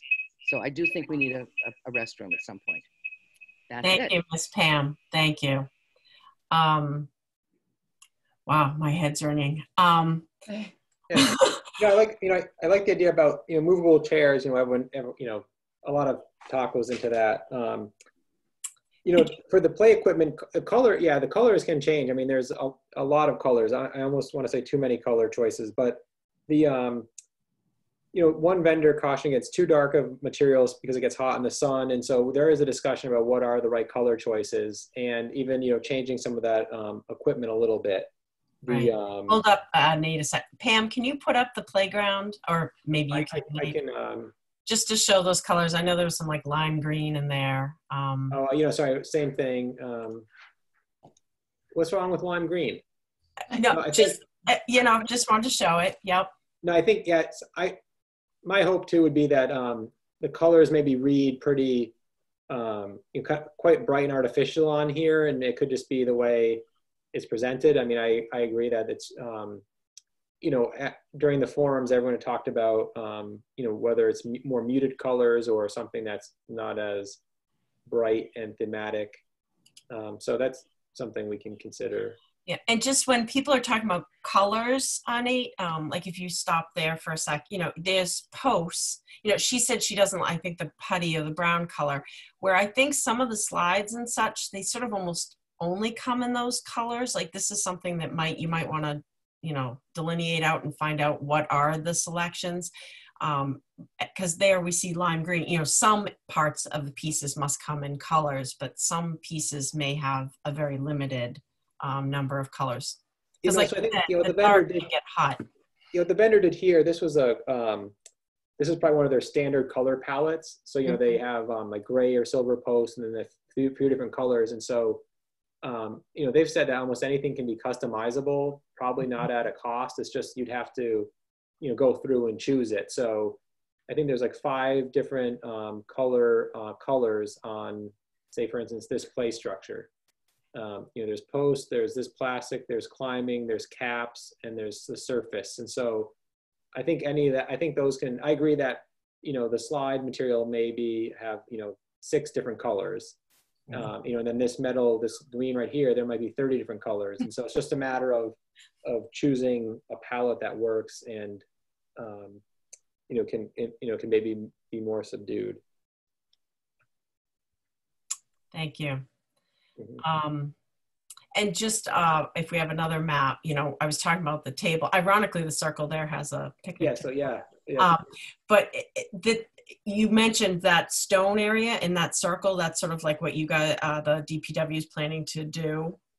So she was, if people are in that circle and they didn't want to sit at a table, they can sit on the stone benching. Right. And you'll have other benches nearby. You said that a couple of times that you definitely want to have a lot of benches. Yeah, so this mock-up right here, we envisioned a sign here, a bench here. What we've talked about here is creating a better edge along this by doubling up benches here just to create more, more seating and then also more of a barrier. The, movable chairs is interesting. The, one of the designs for the North Common had a plaza with movable chairs, just so, people can sit how they'd like. So it's something I think we can discuss as a team, as a design team. I lived near a new park in California, and they did put in some movable chairs. Very heavy, not more than aluminum. They were some kind of metal that was very heavy. And they did have them chained, which made them hard to move, but that was for theft. But unfortunately, by the end of 2 years, they were all magically gone. So I know that's a concern. You don't want your furniture to travel. Right. So, maybe ask the vendor. I think the vendor would have a lot of insight on that. About right. I mean, even at that round table and those chairs, I think it weighs 350 pounds as a set. And so we talked about not bolting them, but having them be, loose. I mean, they can't really be moved, but I think one of the, when we were talking about it for Groff, someone said, well, someone could pick it up. I'm like, okay, if someone is really intent on stealing something that weighs 350 pounds, they could try to drive on there with a pickup truck and a bunch of guys or people and move it. But I'm like, really? I mean, 350 pounds? Really? That just seems... But. Oh, Nate, you're making me gonna say it. How many college kids does it take to move a table? We'll add some extra weight. We'll make them about 500 pounds, maybe, and see what happens. All right, thank you. So I don't see, looking back, oh, I see 2 more questions. You see them, Pam. I'll go with Karen Winter first, if you can give her, okay, so I believe it's Karen Winter, but please introduce yourself. I'm Karen Winter. I live at 14 Elm Street. Okay. And yeah, I'm excited about this playground, but now that I see the playground equipment, my heart kind of sinks, because this is exactly what I was hoping was not going to happen. It looks like a lot of plastic and metal, and I sent to Dorothy Pam, because I wasn't sure who else to send to, a lot of pictures of playgrounds in Berlin and Germany. And I don't know how far along is this whole thing. I'm just thinking of completely different kinds of things, like the rubber trampolines for kids that are built into the ground, which my daughter who lives there says is the absolute hit with all the parents. It's not that expensive. You see it all over Europe now. And then just stone blocks for people to climb on. You know, this seems to me, I don't know, I'm probably too late, and maybe this is a cost thing, but my heart is just kind of sinking looking. Everything else looks great. I love the idea of your walkways, the flowers, the grading, the minimal impact, but the play equipment is not what I was hoping to see. So I don't know, is that a done deal? Thank you for your question. Nate? Yeah, I mean, I think this play area, I've changed screens, is, you know, we'll have manufactured equipment, but as we've discussed, there's many other elements here that will have all natural, whether it's stone seating or, you know, wood chips and logs, you know, pea stone and granite blocks. And so there's, you know, some more stone seating areas. So there'll be areas of natural material integrated throughout, you know, this amphitheater area. In terms of the play equipment, the design team, you know, it is plastic and metal, but it's also both, you know, accessible and usable for different age groups, and it meets the safety standard. So, Corinne, thanks for your emails. We did forward them and looked at them from Europe, but I mean, they have completely different safety standards. So those trampolines that are at grade, I understand they look like a lot of fun, but, you know, as far as I understand, they wouldn't be allowed. They would not meet safety standards. So there's, you know, it is hard to look at other playgrounds. So, you know, even when we were doing Groff Park, I found some images from Germany and England for different water parks. And, you know, when I spoke with different safety officials, they said, well, actually here in America, that's considered a pool, not a stream. So you'd have to have a lifeguard, even though it really is just like, you know, a little wading pool. So I think, you know, the different safety standards and regulations do make it difficult to implement things that you might see abroad. But my thought is that this area, you know, really is an accessible play area. So the play equipment, you know, there's accessible items that has different age groups, and then there's, you know, all natural material that's integrated and, you know, scattered throughout the rest of the area. So, you know, in terms of the dedication to materials, I mean, this is maybe a third of the playground area. And so most of it would actually be, to me, would be considered, you know, a more naturalized play area. So, you know, grass mounds and gravel and stones, and, you know, the agility area would be logs and stumps. Yeah, I understand, but to me, that's the heart of the playground. It's the playground. But yes, I guess I don't know anything about safety standards. If it's not possible, it's not possible. I mean, every vendor we've spoken with, they no longer use natural wood because it ages, it splinters, it rots within 10 years. It may need to be treated every year with different chemicals. So we've asked a few different vendors, and they've all said, you know, maybe 20 years ago they tried it and they've all stopped carrying it. So the best they would do would be a synthetic wood, you know, synthetic material, try to make it look like wood or rock, and that's very expensive. I see.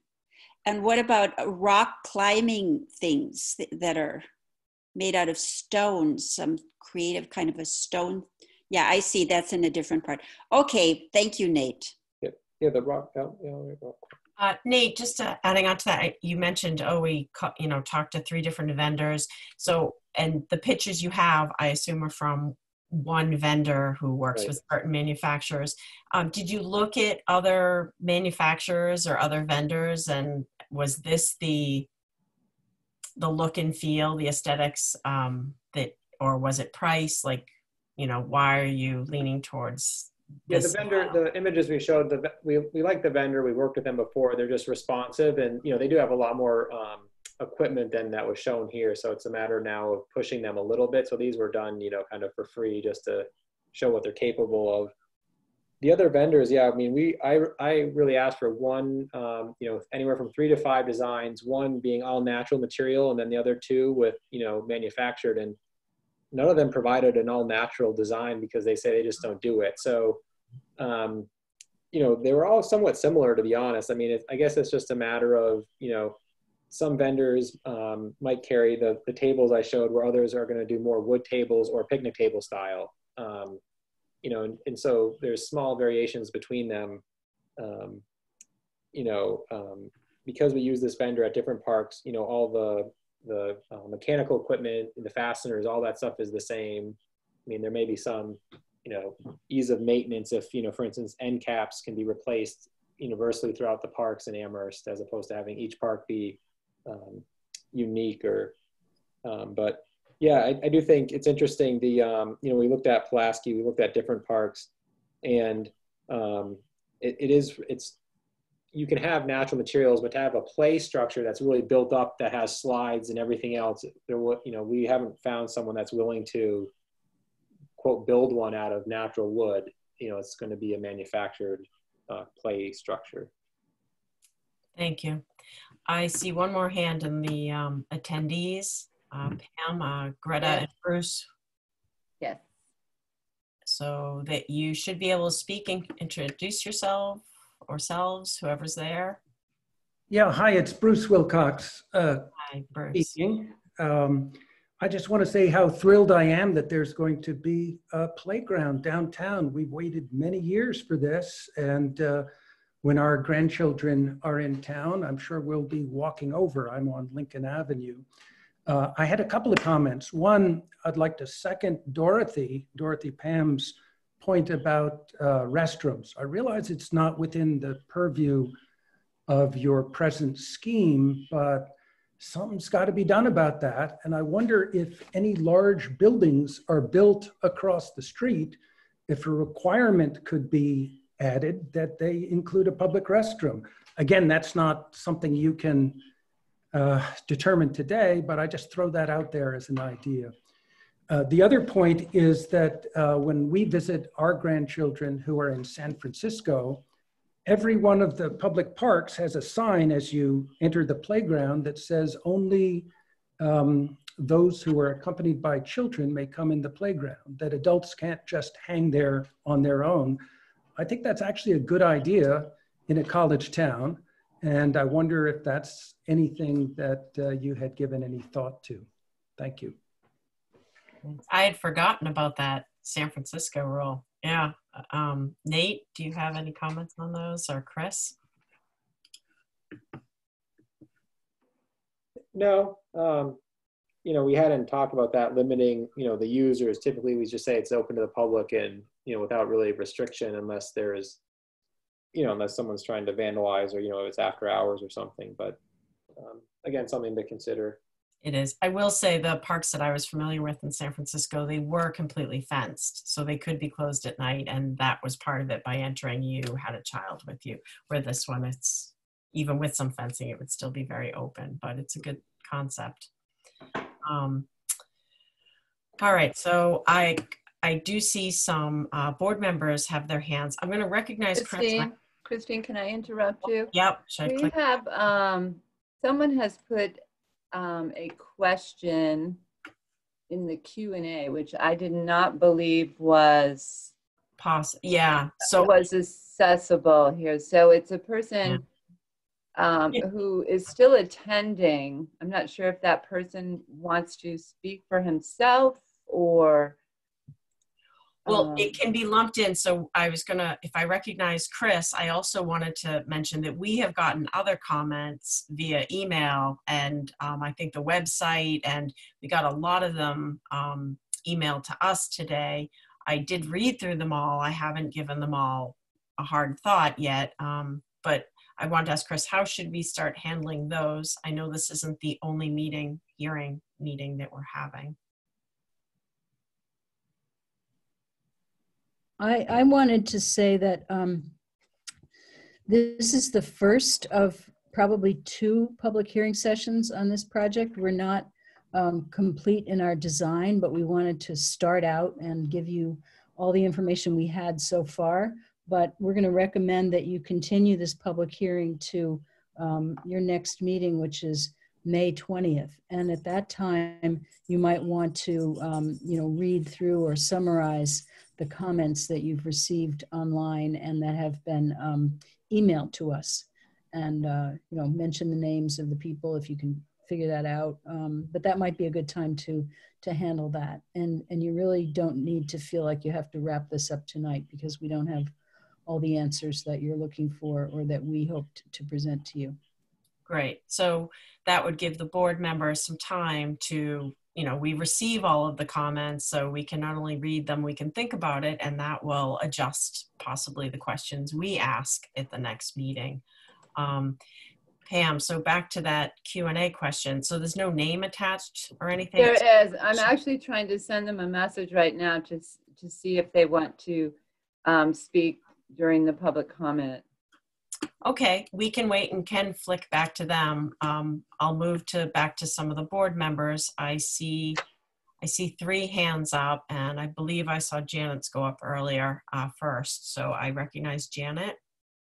Thank you. I just had a quick question or an idea. There seems to be a lot of public interest in the park, and I know it's in progress, and the DPW and planning department being very responsive to comments. Is there some way to kind of post this information and keep people current, not minute by minute, but people are very interested, and is there a place on the website, the planning department website, that the latest plans can go, or in a week or so, or something like that, just to keep people informed? Yeah, thanks. Yeah, there is actually a product web page, and I think we could benefit by updating it, and we could do that soon. And then it's linked to the LSSC commissions. They have a what's happening, or a kind of another kind of page on their site. So it's linked to a few different areas, even to the Public Works current project. So I think we could update that and maybe put it in the news again and just kind of put it out there. Yeah, maybe even on the town crawl. I mean, it's a very positive development in a time when there's a lot of other not so positive things. And I think people are very interested. So it'd be nice to show what the town is working on and things moving ahead. And also, obviously you're taking people's comments very seriously. So they could, people can participate. So I appreciate that. No, thanks, yeah. Thanks, Nate. Next, I recognize David. Thank you. I'd like to move to close the public hearing and to continue this to the next meeting. There's been a lot of input. There's still a June 1 deadline. There's been a lot of work already put on this. We have a sizable topic following, and so I'd like to make that motion. Thank you.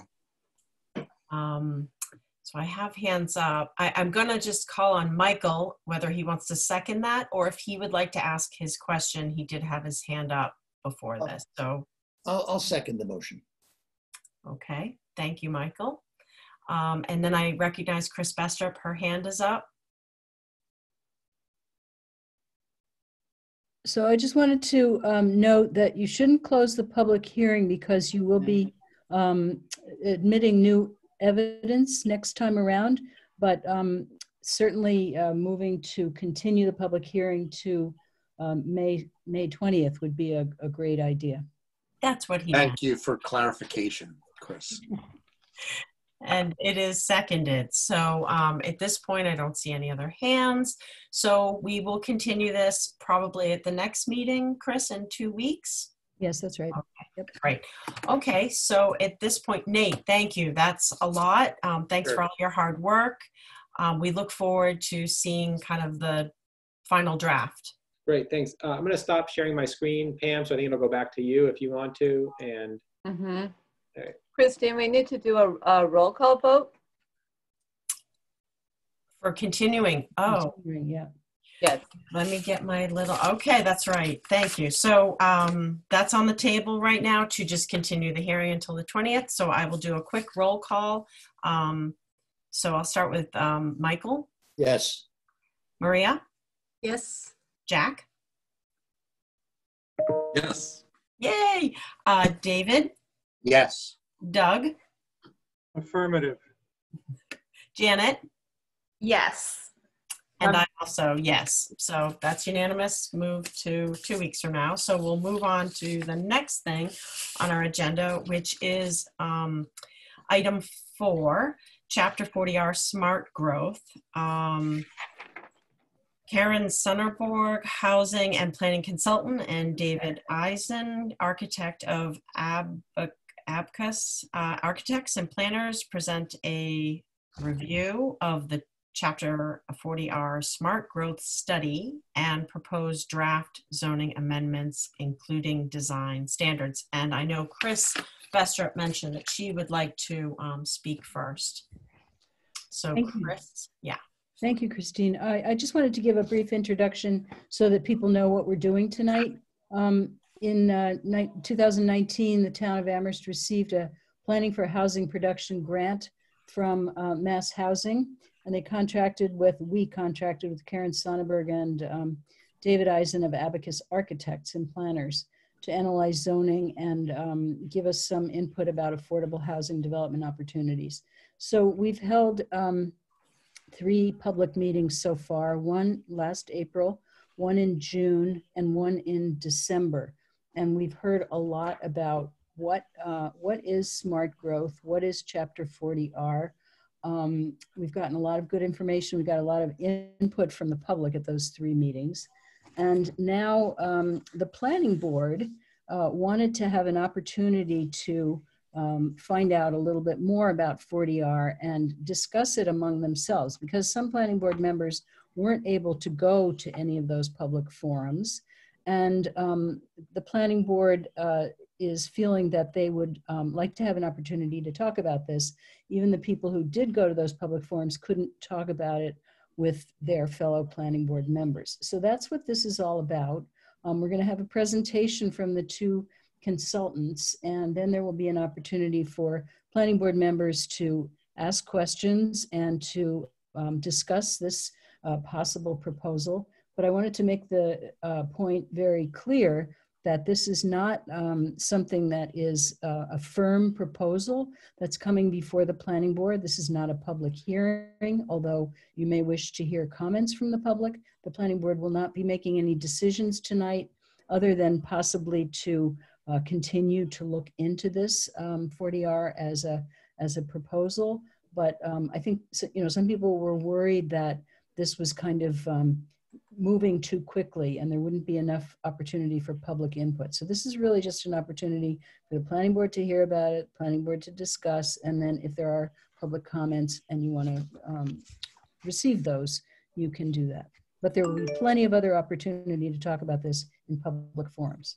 So Chris, before you introduce the consultant, so just to be clear, so they're coming today just to present what they've been working on.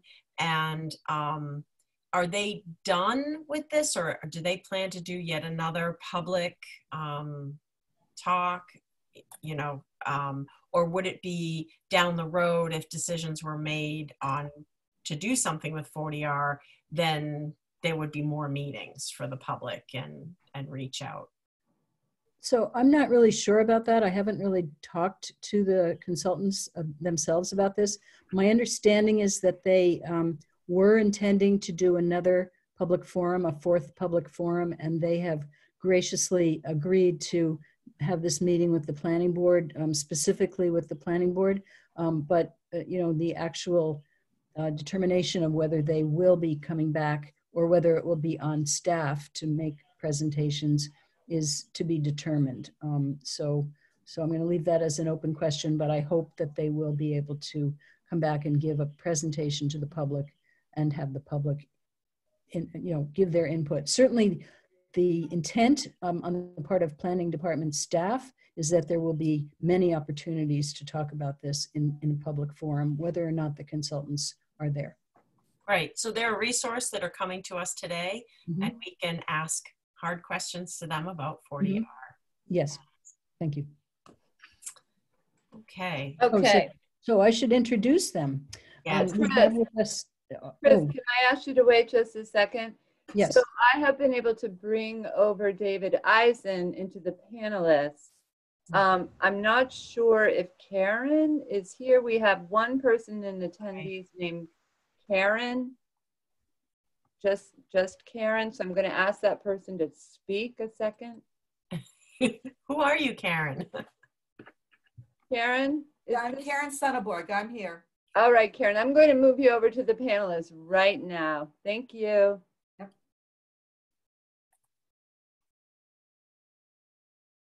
Is this a good time to introduce the consultants? Yes, I'm sorry, Chris. Thank you. Yeah, so we're very pleased to have with us tonight Karen Sonneberg and David Eisen, who have been working with us since probably the winter, or actually maybe even the fall and summer of 2018 and all through 2019. You know, participating in these public forums, which everybody, or a lot of people had an opportunity to attend. So Karen and David, please give your presentation, and then I'm sure the planning board and the public will have some questions. Thank you. I just want to ask Pam, or who is in charge of the slides? Nate, are you there? I have it up right at the moment, so I can run with it. Okay. So. Yeah, thanks, Pam. Yeah, I'm you know, I saw the. Looks like I could, you know, help point if the are you, I don't know, Pam, did we ever figure that out, how I could also do it? I don't have that access right now. You should just be able to give it a try. No? I'm viewing your screens, but I'm not sure if I can actually do anything with it. Okay, you should be able to annotate it. If you look up at the top. I'm going to take request remote control from your screen. Oh, all right. Yeah, that'll work. You can take it. And just give them an okay. There you go. But now you have to get rid of the pencil I made. Okay. All right. Do you want me to, Pam, do you want me to move it forward and everything, and you can? If you're willing to, that would be great, and then I will stick at watching for hands. I can do that. Taking notes. Yep. Perfect. Okay, so I see David, his screen, his video's off, and he's able to speak. And where's the Karen? Is my voice coming through? It is now. Hello. Okay. I don't see my picture. I don't know if that's a big loss. Can you turn on your video on the bottom left? Is it got a line? Oh, yes. Okay. Yay. There we go. Great. Okay. And Great. Pam, I don't see the Karen yet in the panelists. I can't get to my panelist thing right all of a sudden. Oh, yeah. She so Pam, at least. I do hear you, Karen, but hold on a moment. So Pam, I see that you've given her talking permission, but she's still in attendees. Huh. So we don't have a screen for her. Hold on. Promote to panelist. There she goes. Great. Prompted. So Karen. Lois has promoted you as a panelist. Okay. And if Karen, if you want to turn on your video, you can go down to the bottom left and turn on the video screen. There we go. Ah, fantastic. Welcome. Hi, everyone. Hello, welcome. Thank you. So should we get on with it, with the presentation? The floor is yours. And Excellent. Nate is driving your slides, so. Great. Well, thanks for Chris for the introduction, for Nate and Pam on the technical support, and you folks for putting us on your agenda this evening. David and I are going to go through this slideshow as expeditiously as we can, so we have time for questions and comments. The focus of the presentation is to really look at, you know, where we've come, where we are now, and a little bit on where we're headed. Next slide. Yeah. So, you know, okay. Sorry, it does work. All right. I was just. Is that okay? You have to double click, Nate. Right? Yeah. Okay. All right. So the focus of this technical assistance project, which was funded by the state under because the town got a housing choice designation, the focus was on exploring smart growth in Amherst through a 40R smart growth overlay district zoning, which is meant to really promote mixed-use development, multifamily development, with the inclusion of affordable housing requirements and design standards. In addition to the 40R work, we were also asked to provide some input on other potential development opportunities or sites in the community that might be suitable for some amount of affordable housing.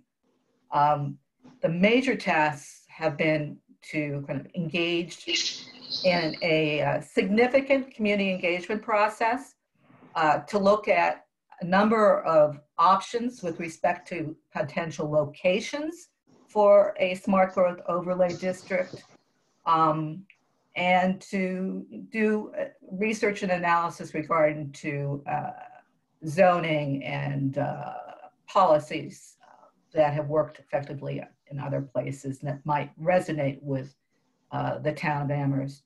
And once again, importantly, design standards. Because the zoning is by right, design standards become very important to protect community character.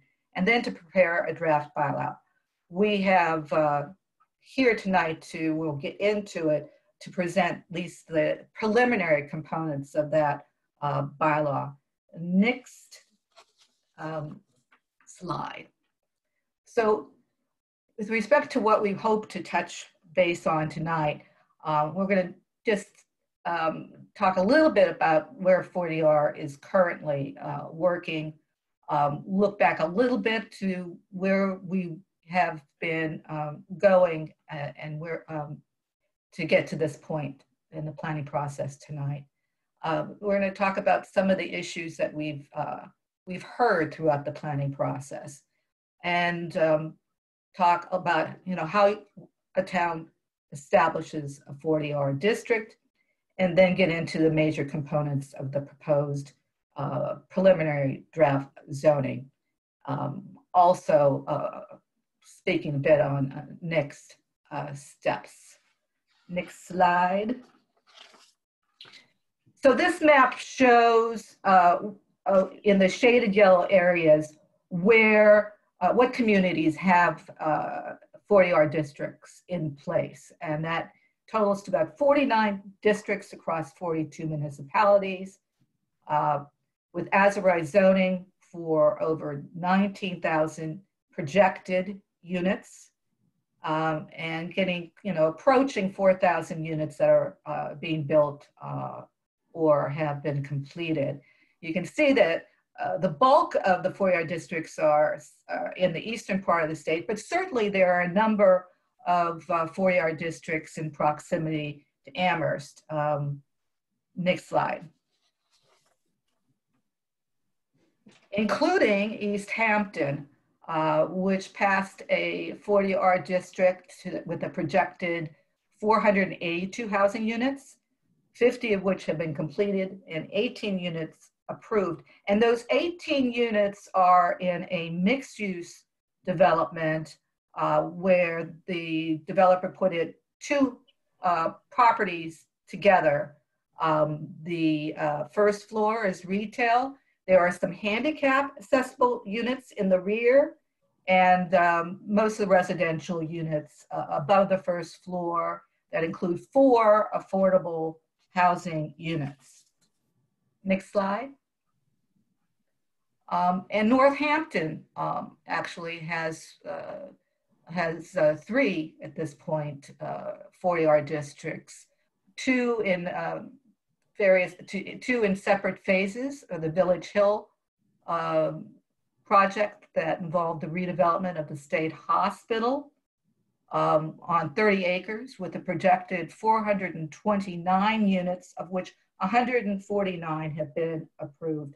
And with respect to a mix of housing, it includes single family housing, multifamily housing, home ownership, rental, has some special needs housing, some workforce housing, is a true mix of housing types to address a range of housing needs. It also approved more recently a third 40R district that centers on only one building which is sponsored by the Valley CDC for 31 units of enhanced SRO housing. The city decided, instead of doing what they typically would do, a 40B development, that they would use the 40R process, mainly because they had a template already in place that they were comfortable with, and they felt that they could readily adapt this particular project to the 40R zoning template. They also had a working relationship with DHCD and had experienced pretty quick turnaround times for approvals. And third, there are financial incentives that come with 40R that would help make the project financially more feasible. Next slide. So this slide just points to some of the major milestones that we have realized in this planning process so far. First, we conducted outreach to housing stakeholders, to almost 30 interviews, largely to get early input on key challenges and opportunities for 40R or other affordable housing developments, getting guidance on what they thought were appropriate locations for a 40R district, as well as potentially other properties that might be conducive to including some affordable housing development. We held our first community meeting on April 4th. We brought in representatives from various state entities, including Mass Housing, which provided funding for this project, DHCD, which is the approval entity for this, for any 40R district, the Citizens Housing and Planning Association, as well as the Massachusetts Smart Growth Alliance. And we went through local and state housing needs, smart growth principles, as well as 40R more specifically, and this particular technical assistance project. We then moved on to a site analysis strategy that relied heavily on what we heard from the first community meeting and through the interview process, where we obtained a whole list of site selection criteria that would be critical in trying to locate a 40R district, as well as input on what folks thought were reasonable locations for a 40R district. We held a second community meeting on June 4th to obtain additional input on priority, site selection criteria, and best locations for a 40R district. All these community meetings had a presentation and small breakout groups, so there was real kind of engagement of participants in discussions and feedback towards the project. I should add, at the second community meeting, based on our initial input, we came in kind of focusing on 3 potential 40R districts, which included the downtown, North Amherst, and Pomeroy Village. Based on the input we got from this meeting, we added a 4th location, which was East Amherst. And then we went back and we looked at what was being discussed and in the June 4th meeting, and realized there was a large agreement that those 4 areas would be good, smart growth areas for 40R, but there didn't seem to be any consensus on which was the best area. So we went through a process of revisiting the site selection criteria, prioritizing them, and then trying to reflect on those by the locations, the 4 locations that were identified. And based on that analysis, the downtown edged out the other three areas. But it was clear that all four areas would be suitable. And so we decided to take the downtown on as the first location, and given how the town's experience with that, looked to the other locations as possibilities in the future. We then held a third community meeting on December 19th to go over this location selection process and obtain additional input on how we can make 40R work best, and introduced design standards and got some feedback on design standards that are would be integrated into the actual zoning. From state requirements and state guidance, as well as looking at other 40R zoning bylaws, and then reflecting on all the input that we've obtained through the course of the project, we drafted a 40R bylaw. We took a stab at it, and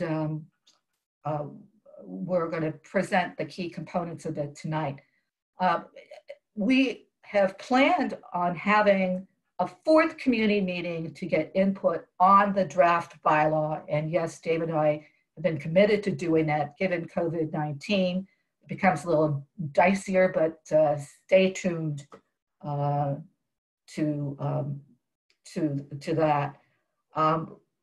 And let me also mention that the presentations from the three community meetings are on the town's website. So people who are curious about kind of the focus of those meetings, please go to the website. Next slide.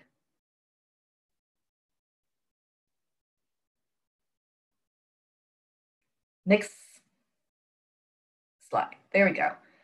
Well, you can imagine through the length and of this project and all the meetings, and we have heard quite a lot from folks, comments and issues that we need to really need to respond to in preparing this this zoning. Some of the themes that we have frequently heard are just listed below.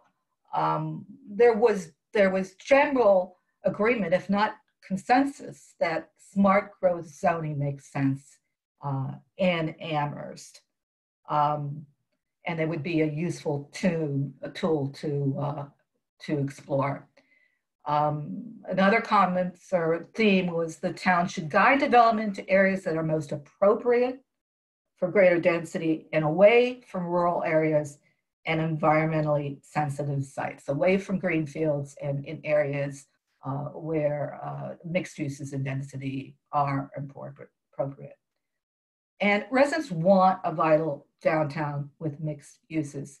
They also want to maintain the historic, quirky character of the downtown too. But there is, I think, general support for the notion that the downtown needs more investment. Another perspective has been that the town lacks meaningful design standards, and 40R provides a vehicle for really articulating clear standards that resonate with the community and the town's character. Very importantly, the integration of affordable housing is important, and that's something in the downtown that's not mandated in zoning.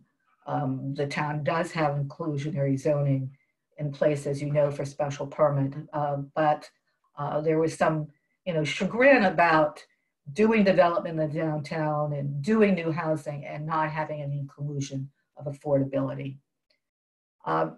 It's worth mentioning that we have heard that there should be some consideration for coupling an adoption of a 40R smart growth district with some downzoning in the downtown in the BG district, because 5-story development in that district is allowed by right.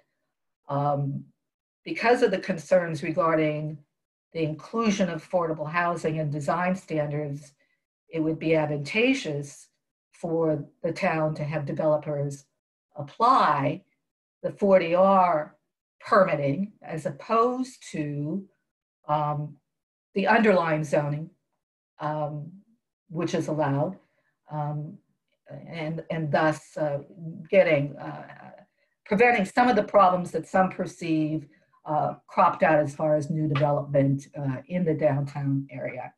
And parking remains a challenge.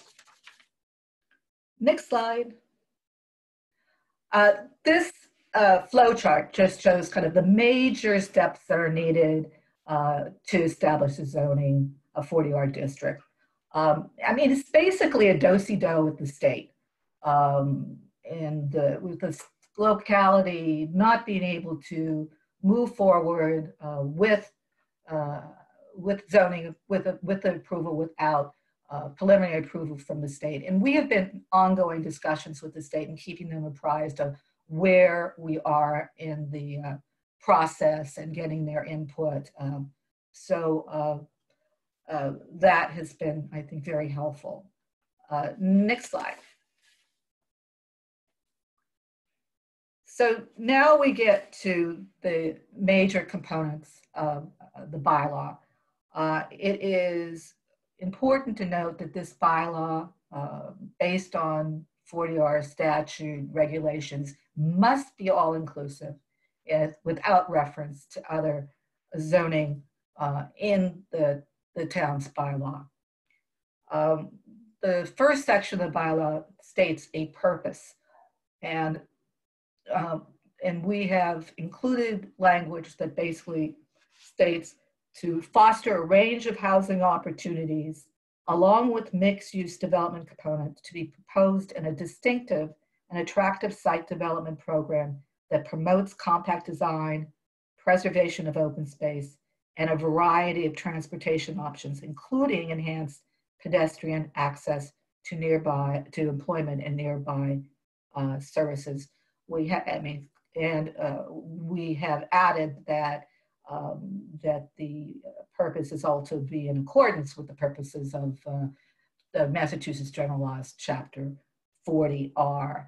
Under the purpose, it also lists some objectives that range from diversifying housing types for a variety of incomes and ages and household sizes, and establishing quality design standards in a fair and effective development, permitting, and approval process, promoting sustainable and pedestrian friendly development. And another objective relates, or a couple of objectives relates to generating positive tax revenues and also additional financial resources that come with 40R zoning approval and development. Section 2 includes a list of definitions that are in the bylaw. Section 3 is establishment. This section defines the boundaries of the downtown Amherst Smart Growth Overlay District, and and references a zoning map that would be created. Section 4 on applicability, it clarifies, reinforces that this bylaw is all inclusive. It states that the developer also may apply the requirements of the underlying zoning over the zoning in the overlay district. Section 5 is permitted uses with residential projects, including multifamily, mixed-use development, also including multifamily development, includes parking and other accessory units. Other uses such as commercial, office, cultural, civic, institutional, or other non-residential uses. And then next page, next slide, chapter 6 is on affordability requirements. At least 20% of the housing units must be affordable and eligible for inclusion in the subsidized housing inventory, but 25% in the case of rental developments. And that would allow all units in that development to count towards the SHI.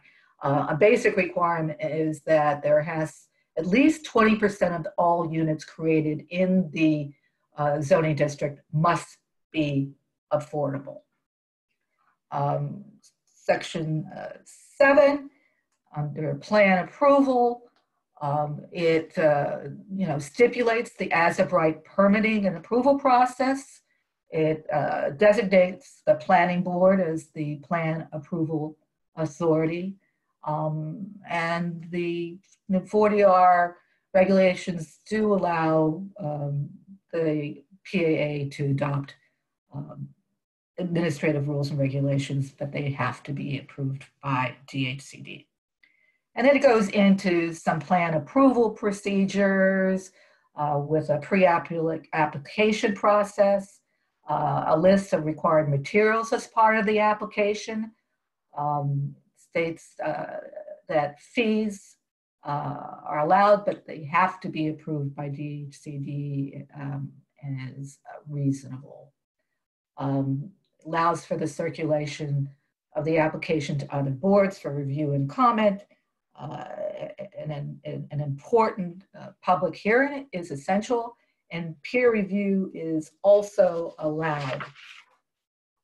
Section 9, next page, regarding plan approval decisions. And this is important.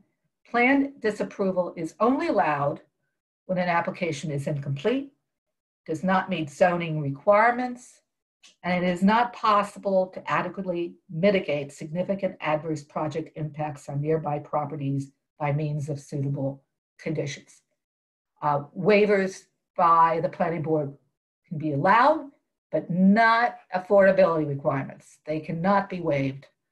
And project phasing is allowed, but once again, the affordability requirements are an important part of that, and has to be, they have to be proportionate to numbers of units included in each phase. Section 10 deals with any change to plans after approval, allowing minor changes without the need for a public hearing, but any major changes must be processed through a new application. Section 11 goes on to design standards, and I'm going to pass the baton to David, who will take up from here. Thank you very much for the opportunity to be here. And just sort of 10 seconds of background, Karen and Abacus have been working together for, what, a dozen years, cities and towns all over Massachusetts on affordable housing planning. And Karen's area of expertise is the process and procedures and policies. We're architects and planners. It's the design and physical form. So Section 11 is design standards, which is about planning and physical form. So they're called design standards, and they deal with a series of subjective issues. It deals with design, but these are required. So it's assumed that there's a certain amount of negotiation, but only to a limited extent. These are requirements that are meant to protect the best interests of the town. And they're intended to reflect the kind of vision of the community. And there are a diverse set of opinions in Amherst, like there are in most communities. But we're trying to distill out of everything we hear a kind of sense of where Amherst could or should go to meet a broad range of issues. Want to maintain the small town character, but if it's completely unaffordable to the vast majority of people because there's enough housing, that tends to be a problem. So what we're trying to do with the design standards is preserve the positive aspects of the existing town character. There are places and buildings that people really love, improve the pedestrian experience. There are places where there are big swaths of asphalt and lots of curb cuts. Can we improve those areas with the design standards? Make it good for business. If it improves the pedestrian experience, if you get people living downtown, that's probably going to be a really good thing for business. And we're in a challenging period right at the moment. Nobody knows what the future holds, but we're assuming that there will be a kind of rebound, that people will want to go to bars and restaurants and stores and do the things they've done. And we should at least plan for that, even if nobody really knows what the future holds. And a big component is affordable housing development. And I think that's one of the major things that triggered the whole 40R process and procedures at the state level. So the goal with the standards begin by laying out goals for design. And that's the context in which designers and developers do their planning and decision making. And they allow a certain amount of discretion on the part of architects and developers, because you can't dictate good design. You can't tell everybody exactly what kind of windows go where, but you can set the parameters in which those plans are developed. And the trade-off is this. You have far more rigorous standards than you have with normal zoning. But on the other hand, if developers and property owners meet those standards, it's as of right and it accelerates the process. And there's a kind of certainty there. That's the kind of public-private deal that's being made. So next slide. Then the state reviews the standards. So a city or town can set up onerous requirements, and the state will say, these are too onerous. These will prohibit really just about any kind of development. We can't allow this to pass as 40R, but we don't want to get to that point. We want to send something to the state that really is pretty reasonable and is a win-win-win situation. So the design standards are based on what's called form-based zoning, and people on the planning board may or may not be familiar with that. Standard zoning is about crunching numbers and uses, and if you meet those requirements, you're good to go. Form-based zoning is about design, it's about massing, it's about proportions, it's about materials, it's about articulation, and the challenge is to make those requirements really clear without trying to dictate. That tends to be counterproductive.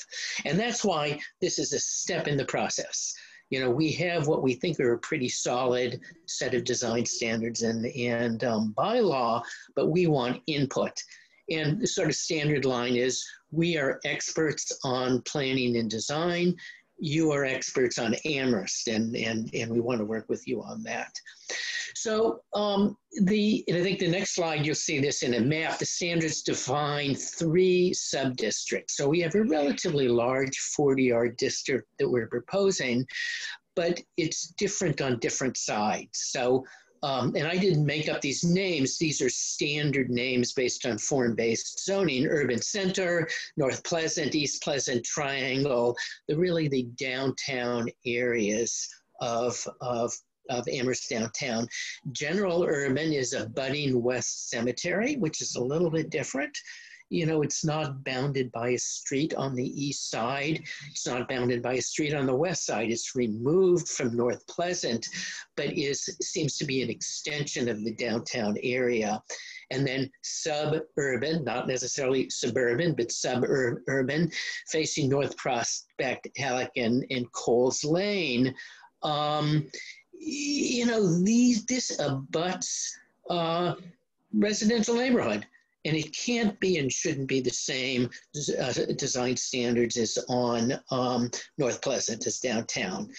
And the standards do provide basic dimensional requirements, heights, setbacks, along with site planning, facade, streetscape, and other kinds of requirements. So go to the next slide. So there you see, and it's a little blurrier than I would like, but you can see the outlines of the 40R district. You can see the kind of heavy hatching along North Pleasant, Triangle, and East Pleasant. You can see there's a triangle on the east side, and that's the second subdistrict, which is not the urban center. And if you go, you'll see this up on the north, north of Triangle Street, and then on the left hand, on the west hand side, abutting the residential districts. So these are, you know, the standards are significantly different for those areas. And then next slide. So the next 4 slides are the kind of illustrations that will be part of this. So, you know, most standard zoning doesn't have illustrations. There'll be a series of illustrations. So there are lots of words in the design standards, but also pictures. You know, how do you avoid huge swaths of asphalt? By making this kind of parking guidelines actually part of the requirements. Next. So building articulation, again, not part of standard zoning.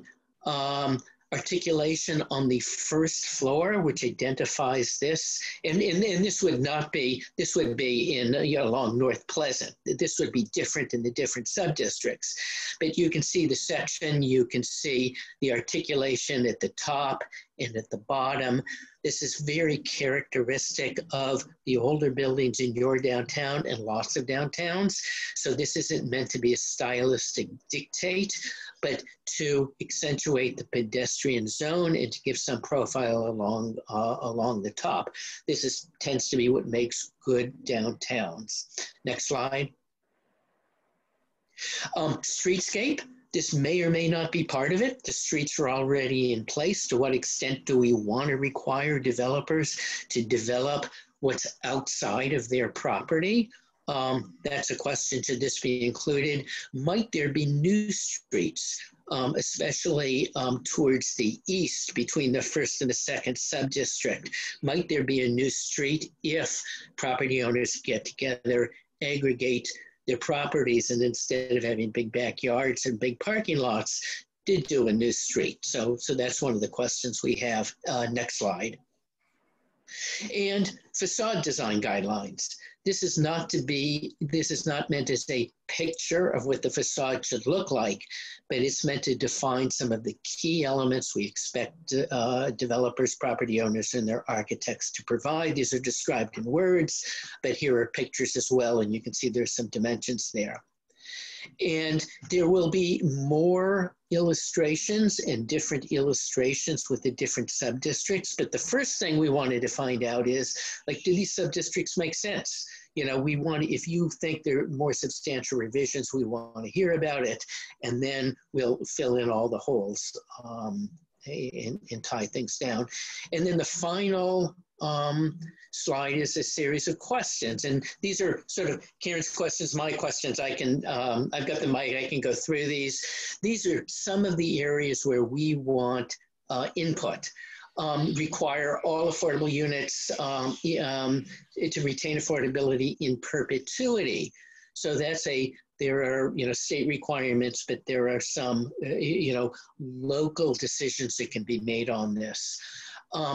Often there's a minimum project size to require affordability, like 13 units and above. Might developers want to keep parcels small and stay under that so they don't have to provide affordable units? Where do we want the threshold to be? Should there be accessibility and also potentially sustainability requirements beyond meeting building code? For example, City of Boston for larger developments requires meeting LEED Gold standards. Setbacks from the street. Is it appropriate to set minimum I'm sorry, this is parking. Big, big, big question, and one we haven't really tackled because it really is a much bigger issue. Should there be minimum parking requirements? Let's say 1 space per unit or 1 space for 300 square feet of retail or office. Should there be a maximum requirement, which is unusual, but more towns like Cambridge has the maximum amount of parking. So a developer may say, hey, the market's telling me 2 spaces per unit. That's what I want to do. And Cambridge will say, nope, too many cars on the street. We don't want to do that. So we really want input on that. We're feeling like along North Pleasant, buildings should be a minimum of 15 feet away from the curb line, but a maximum of 20 feet. You know, if you want a retail district on a main street, you don't want buildings to be set back 35, or we don't believe buildings should be set 35 feet back behind a front yard. But again, we want to hear from people. 40R street design requirements. I showed the slide of street design requirements. Should those be required? The 3 sub-districts. Are people feeling like, yeah, that makes a lot of sense. And these haven't been put out in public. We heard over and over and over, there should be sub-districts, there's different characters. Are these the right dividing lines in the right sub-districts? And single-family homes, should those be allowed in the 2 denser developments? And we could probably come up with a lot more questions, and you may have a lot of questions. Those are the questions we came up with. And then the final step, we want to resolve all of this work with the state on obtaining the go-ahead for local adoption. And then Karen, I don't know if you want to add anything or whether we want to turn it over. Can I just add something? I mean, clearly there's going to be a whole process of digesting the draft between the planning board and another public meeting, and to work towards even going to the state for the next step. I wanted to point that out. Maybe I could add something more. We wanted your opinion, but well, I guess as these questions are raised, we can deal with them. And if yeah, I guess as you said, this is a 28-page document, so there is a lot to digest. Okay. Thank you. You're not kidding. There's a lot to unpack here, a lot of good information. Thank you so much.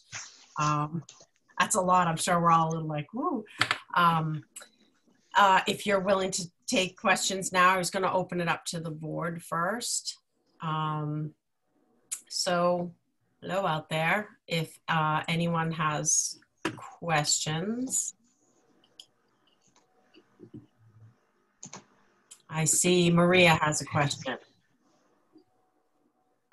Yes, thank you for that. I went to, I think, all the public forums that you held, and didn't manage to speak to any of you, but I really liked a lot of the ideas proposed. And there is so much here. I'm going to try to stay big picture and not get into the weeds right away. I guess maybe the big picture thing for me is the sort of demising line of how you create this overlay district. I looked really closely at it this afternoon, and there are a lot of different owners of the parcels, but generally I liked your idea of just putting the parking in the back, creating a streetscape.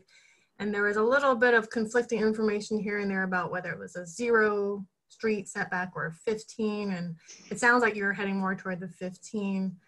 But I guess, yeah, it would have been nice to have a little more of a fine-tooth comb in dividing the sub-districts, because there's some areas where it doesn't quite make sense. Like, for example, the post office is included, and there's this church that owns a bigger parcel, but we've divided it into 2 different sort of sub-districts. So I guess I'd like to know more about, do you see this as a general map that maybe it's malleable as far as its boundaries, but that we stick with like your idea of, all right, if you want to create a streetscape, use these set of criteria. If you want to create more of a transition area, use these sets. Because right now I think the dividing of the blocks seem like they need a little more study, but the idea behind like urban versus transition versus residential, it feels right as far as what you've proposed. But just sort of big picture question is, you know, did you study the parcels really closely, or were you just sort of mapping like based on general circulation of cars versus pedestrian? This is how you came up with that sort of dotted black line that's the overlay boundary, because there's some areas that still feel like it's a little too heavy-handed as far as it's this, you know. And so I wonder if you could speak more about just the overall you know, the boundary, that black dashed line that's in this sub-district map you're showing. There's a lot of negotiation. So if we did like a time lapse of the different versions of that, you would see that black line wiggling around quite a bit. So we work with a number of people. I mean, Karen and I, and Nate was very involved, and Chris was very involved, are just, you know, intuitive sense of what made sense. And it's not like this is right and everything else is wrong. And again, this is where we want input. It was our best guess as where we you know, allow the opportunities that 40R brings with it, where mixed use development, bigger development, a multifamily housing development kind of made sense. I mean, were there particular areas, you know, with the like, question? I guess, you know, along North Pleasant, where the post office is eliminated, and I think well, there was always plans for the fire station, but then the church with the larger, more modern church piece behind it, and well, I'm sorry, I'm jumping all over the place, but I guess the more southern portion that's closer to the existing, taller, historic downtown, that area looks like it maybe needs a little more study. I love what you did closer to the two new developments up toward Kendrick Park. I think that what you propose makes a lot of sense, and the scale there makes a lot of sense. But I think that part that transitions between the existing historic downtown going north on North Pleasant, there's a lot of pieces there that I'm not sure are movable or changeable, and that maybe that should be considered, you know, some of them need to just be considered as landmarks, and then others, and then you work from that. I think in your proposal, like from the massing, you did keep the church, and I think almost everything else is eliminated other than the newer developments, which I think is fine. I think I just, yeah, I think that this little more finer tooth combing of like figuring out the area in the southern part, but generally, I mean, what you've sort of come up with toward the east side of Kendrick Park, I think is really great. I hope that happens one day. But as far as specific, I mean, there was like a 50-page document of your form-based code, and it took a while to go through. So I guess if there's future meetings, we could go into like specific line by line. I mean, unless you want that now, but I guess with the time we have, I was trying to stay more big picture kind of ideas. So yeah, I don't have a specific block, and I'm not sure you want answers like that tonight, but yeah. No, that's a good question, Maria. David and Karen, how would you be, do you have any idea, because I assume you work with other towns and other planning boards, what would be the best way to get our comments, detailed comments? I mean, we can give you lots of general, but how does that usually work? Could I? Yeah, Karen, go ahead.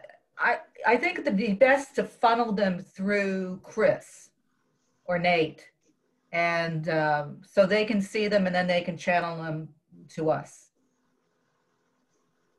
Okay, that's good. Chris? But it would be good to have some detailed comments, and if they could be in writing, that would be terrific. And that's what I was thinking. Chris, would you prefer us to like mark up the document? I think we got it as one giant PDF, but if there's a way we can get one that we can do markup or something and then submit our comments to you. Sure. Mm-hmm. Do we want to send it as a Word document? Sometimes it's tough getting 23 different Word versions back as markups. Sometimes it's better just to get a list. Here are the 14 items from different people, but I'm certainly open. I don't know, you know, every line matters, every line of writing matters, every line on that map matters. And as an architect and planner, we work under other people's zoning, so I know the importance of all of this. So we welcome whatever form the comments take. So I appreciate that. Oh, I don't know why we're going weird. How many mics do we have? Anyways, I appreciate that comment. So maybe at this point, we should just do a bullet list, writing all of our comments to Chris. And then when we get to a finer version down the road, maybe that, you know, we can just keep doing that and refine. But at least this first round, Chris would get a feel of, because a lot of times, you know what happens. A lot of us are saying the exact same comments over and over again. And it could be comments that we really like a section too. So Maria, is there anything else? Or I'm going to, well, I am going to move on to Doug, but first I'm going to recognize Chris. But Maria, do you have anything else? Okay, you're good. So Chris, I'm going to recognize you, and then Doug, you're going to be next. Okay, I was just going to say I agree that the bulleted list is the better way of communicating. I think that a markup is just really confusing when you have so many people working on a document. And we did actually get some good comments from Rob Crowner. I don't know if any of you have seen them. That could be that the consultant just saw them, but he sent in a list of comments and questions that he had, and then David responded to them. And you know, there were all kinds of things like, did you really mean to say this on page 5? So I think, you know, referring to particular pages and particular paragraphs, and if you can find a paragraph number to refer to, that will be helpful. General comments would also be useful, but you know, we'll take them in whatever form, but I think that a bulleted list would be best. And Chris, when would you like our comments back to you? I think if you could get them back, you know, let's see, what day is this? This is the 6th of May. Maybe by the 3rd of June. We have a meeting scheduled for the 3rd of June, and that would give you a little bit less than a month. Would that be reasonable? So like get them to you a couple days before? A couple of days before that, yes. Right. So maybe the Wednesday of the week before, which would be what? Maybe the 28th or 27th of May. Is that okay? Wednesday? So if that's clear with everyone, we'll go with get your comments to Chris, a bullet item listing out, and it can be positives too, things you really like, but your comments to Chris by the 27th of May. Okay, great. Chris, anything else, or I'm going to move to Doug? No, nothing else. Great. I recognize Doug.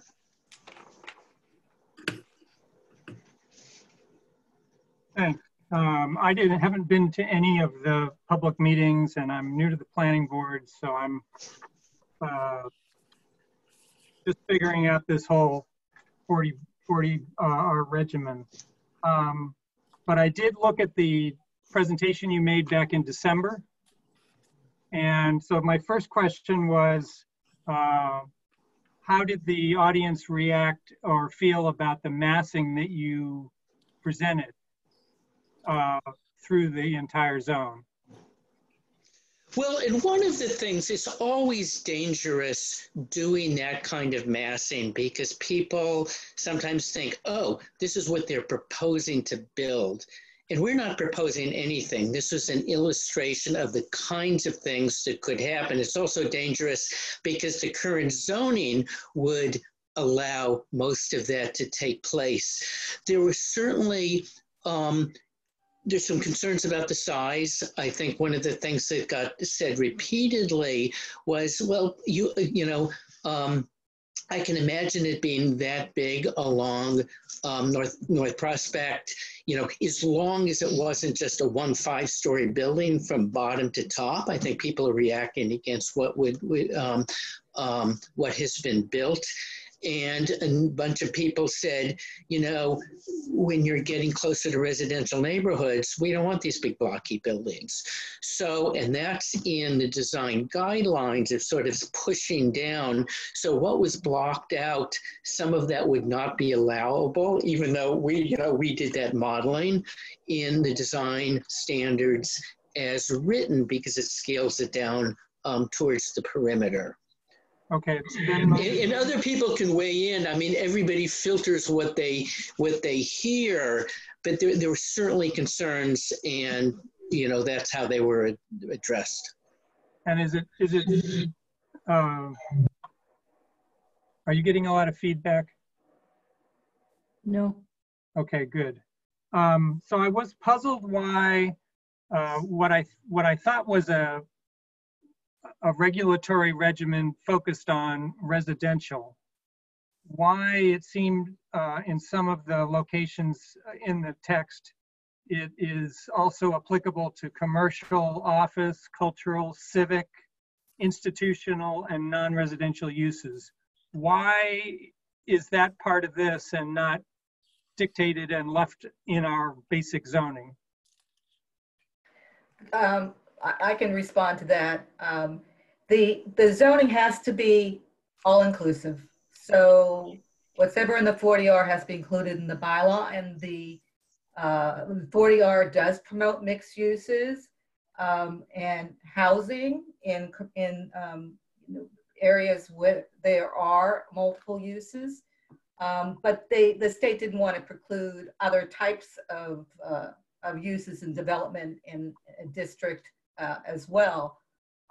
So it's, did I answer your question? Well, not in a way that I understood. So, well, listen, 50% needs to be housing.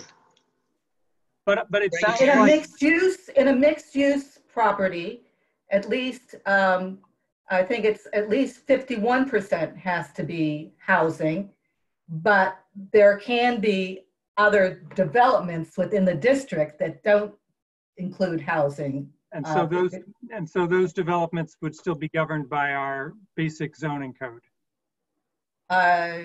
Yeah. Well, we included those uses in the bylaw. So this is Nate. I can't raise my hand. Doug, I think one thing is if someone decides to use a 40R, they can only use 40R. So if in the downtown we said it was only for residential uses, the only thing they could do would be apartment buildings. And so in a downtown, we'd want a mixed use building under 40R. So that's why you need to allow other uses. So in Northampton, in some communities, they have only a residential 40R, but it's in an area where they don't need or want commercial or non-residential uses. But in the downtown, if we want someone to use a 40R, and we want it to be mixed-use buildings, we have to allow that within the 40R. Otherwise, they can only do just the residential piece. So they can't mix and match. They couldn't say, okay, well, I'm going to do a little part of my project will be under 40R and part will be under the underlying zoning. It's basically all 40R or nothing. Okay. But we are encouraging along North Pleasant that there be commercial, be retail, be restaurants on the ground floor and housing up above. But instead of housing, it could be office up above partially, but majority it has to be housing. So it seems appropriate to have mixed use, at least along North Pleasant and along Triangle. That's what makes it a downtown. Okay, and I guess my last question is it correct that this really only works as a desirable framework for development if we substantially down zone the areas that are in place now? And that should have been on our list of questions. I regret, but even though, you know, Karen, you brought that up, in our discussions a couple of days ago with Chris and Nate and Karen and I, that was our sense. It would make it much more effective to do the downzoning. But there are still in the 40R kind of the preliminary boundaries, there's districts, the limited business districts, and the 40R would apply, would likely be, there would be likely an incentive to use 40R instead of the underlying zoning. So that would be a boon to those areas. It's the general business area where we would like to promote the use of 40R instead of the underlying zoning. Thank you. I recognize Michael. Yes, a process question. If we're going to submit bulleted lists of comments on the presentation we just saw, I presume that's on the presentation as well as on the proposed zoning bylaw. If we are going to get those, I wonder if Chris could circulate to the planning board members the comments of the other planning board members. I would think it would be very useful to get somebody's idea and spin off an idea off someone else's idea. So that if as comments come in, Chris, whether you could send them out to us and thereby soliciting even more comments from those of us who'd already made them. I don't know whether that's a violation of the open meeting law or not, but it would certainly be helpful if you could keep in communication with us on this issue as things come into you. Chris?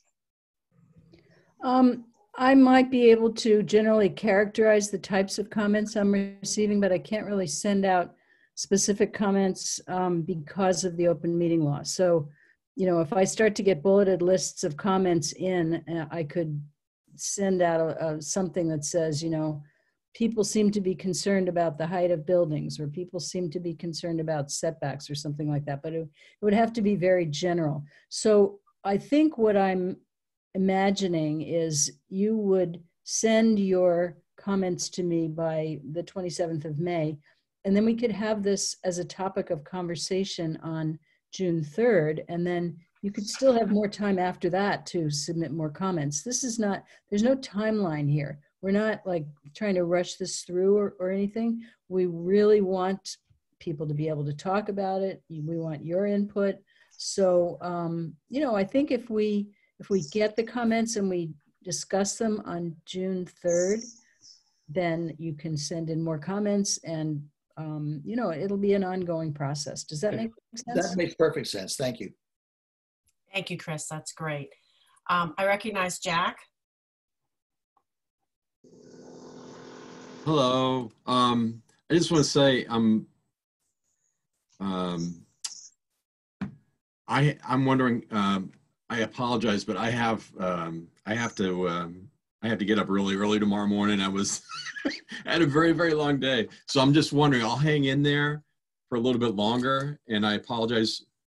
Like I want to understand this better, and if you could kind of condense this material, Chris, in an email that, you know, what we're supposed to specifically review, because we've gotten a lot of emails lately. Yeah.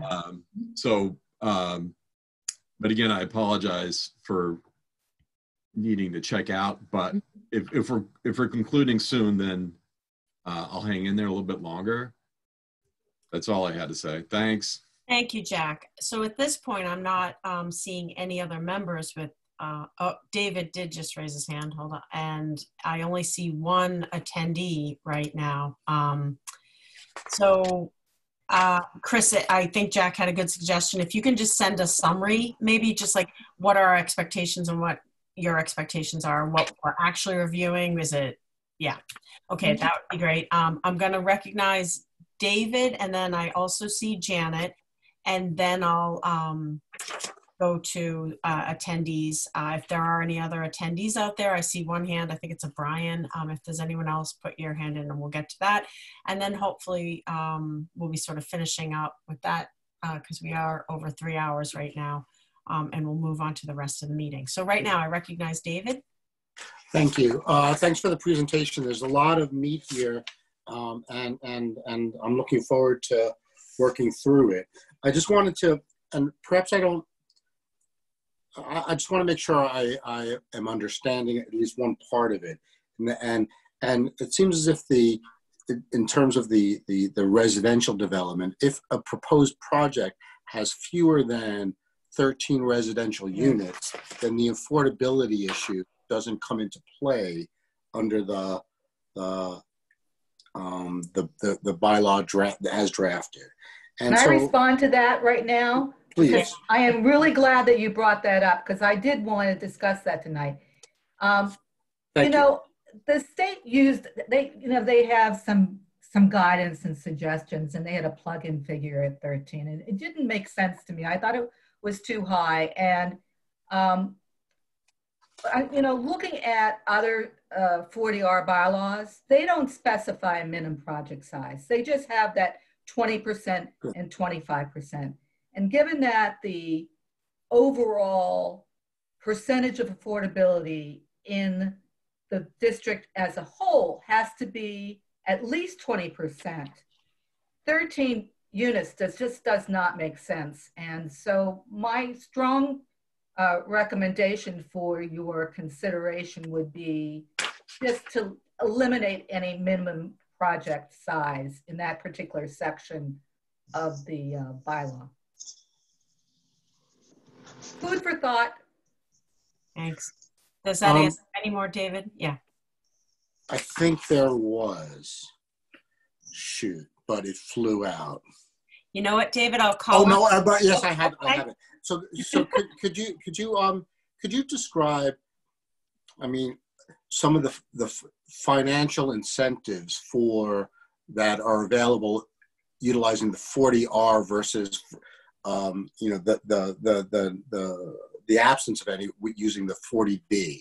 But so that we can get a taste of some of that carrot as well. I'll respond to that. There are no financial incentives under 40B. The big incentive under 40B is density and other waivers to zoning. In 40R, there is usually increased in density because there's certain, depending on the type of housing, there's certain thresholds of density that have to be obtained under the through projects in the district. But there are also what's called incentive payments. So based on the incremental increase in number of units projected in a district, there is a sliding scale on the amount of payments that the state will make to the community. There's also a $3,000 density bonus payment that comes with every affordable unit that is permitted in the zoning district through the 40R. So, you know, quite frankly, in districts that are designated for 40R that aren't very built up, there is obviously a bigger opportunity for these incentive payments as opposed to districts that have already are more built up, where there are fewer parcels that are undeveloped, but those are the main incentives. I should say, also add that communities that have 40R districts are more competitive for a whole range of discretionary funding the state.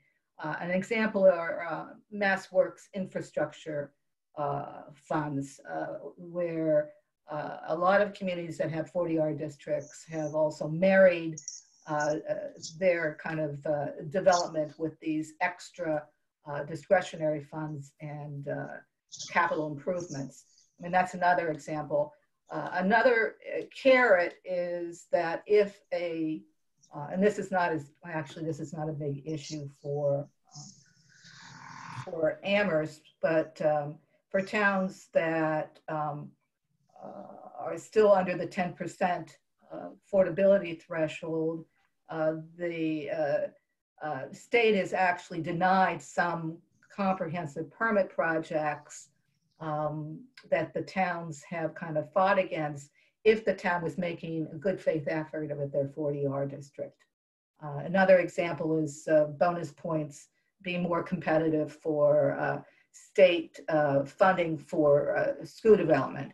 I mean, those are some examples of some benefits from 40R. Okay, thank you. I'm going to move and recognize Janet.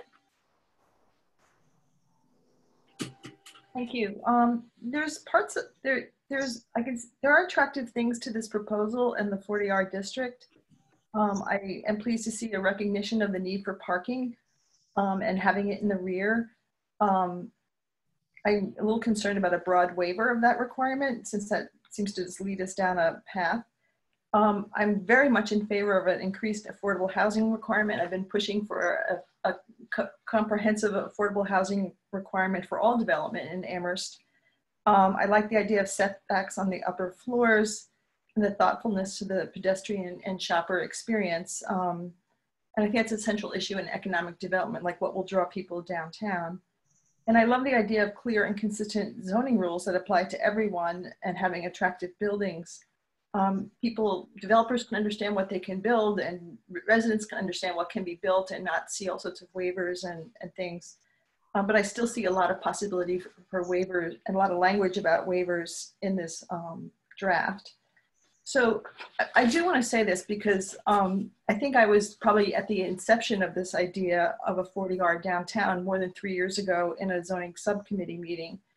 And I'm very concerned that the residents most affected by this proposal were not contacted and haven't been pulled into this process. This proposal of a 40R district downtown, mostly along North Pleasant Street, I think initially across Kendrick Park, was made by a planning board member in a zoning subcommittee meeting as a thought experiment. And this thought experiment has gone on, and through this process, the downtown has always been listed as a prime target for this proposal. There are 3 historic districts around the downtown. The downtown residents are extremely active. They proposed a residential properties bylaw. They meet monthly, very engaged people. They're really kind of protecting their neighborhood from, being kind of squished in between UMass and all the activities downtown. I know a lot of people there really support more development and more building downtown, but they really want to participate in what that looks like and the size and scale of that. A lot of people who attended the 40R public meetings weren't there because they knew about the meeting from advertising in the town, but because people personally contacted them. Like I was personally contacted and didn't hear about this meeting, and I contacted people from that neighborhood in subsequent meetings. If you attended a public meeting and you filled out an attendance form, you were never notified about the next meeting. There was no information about the 40R proposal. It was on the planning department website or the planning board website. It's been sort of hidden away on the Housing Trust Fund. And even the planning board hasn't been part of this process. I'm almost astonished that we've come to this point, and this very large proposal for overzoning, a huge change in zoning in downtown, we're only meeting now because of asking for it last January.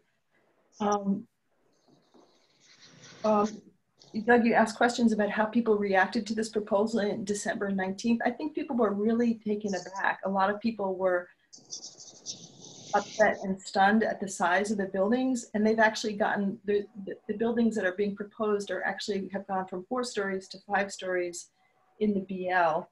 A lot of people were talking about not having a canyon of buildings on both sides of North Pleasant Street.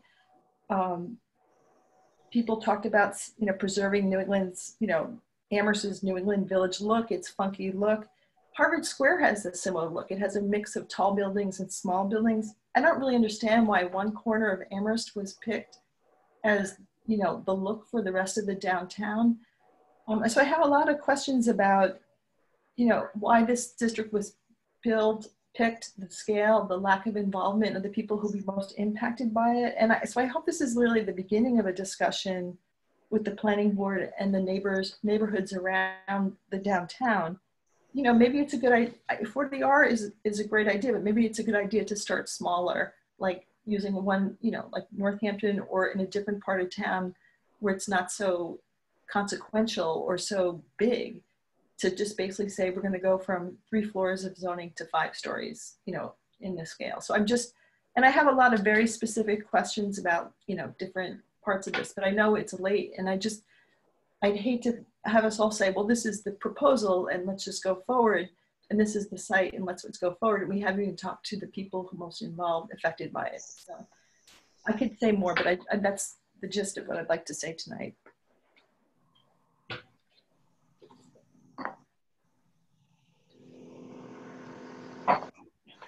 Christine, we have 2 attendees.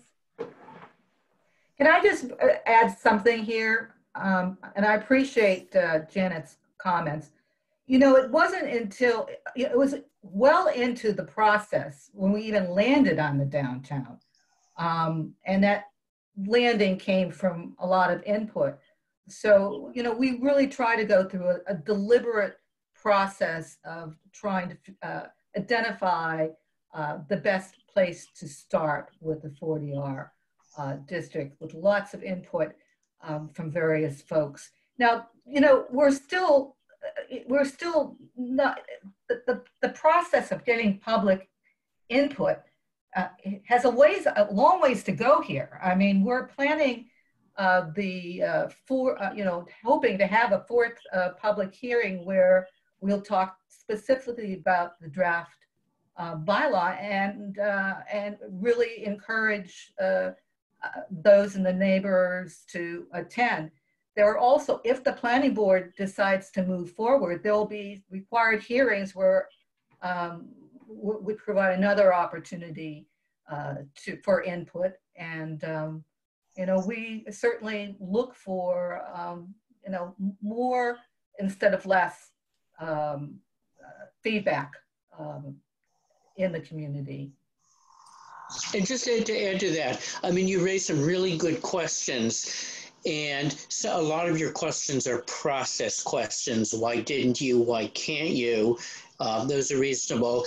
And any ones that can make it their way into notes about specific things, you know, whether it's the outline, like you think that that's a particular problem to include this property, or questions about, I mean, 5 stories. You know, to circle that and say, is this appropriate everywhere? You know, those are good comments. Those would be from you, and then it could become part of a larger process. So appreciate more input on all of these issues from you.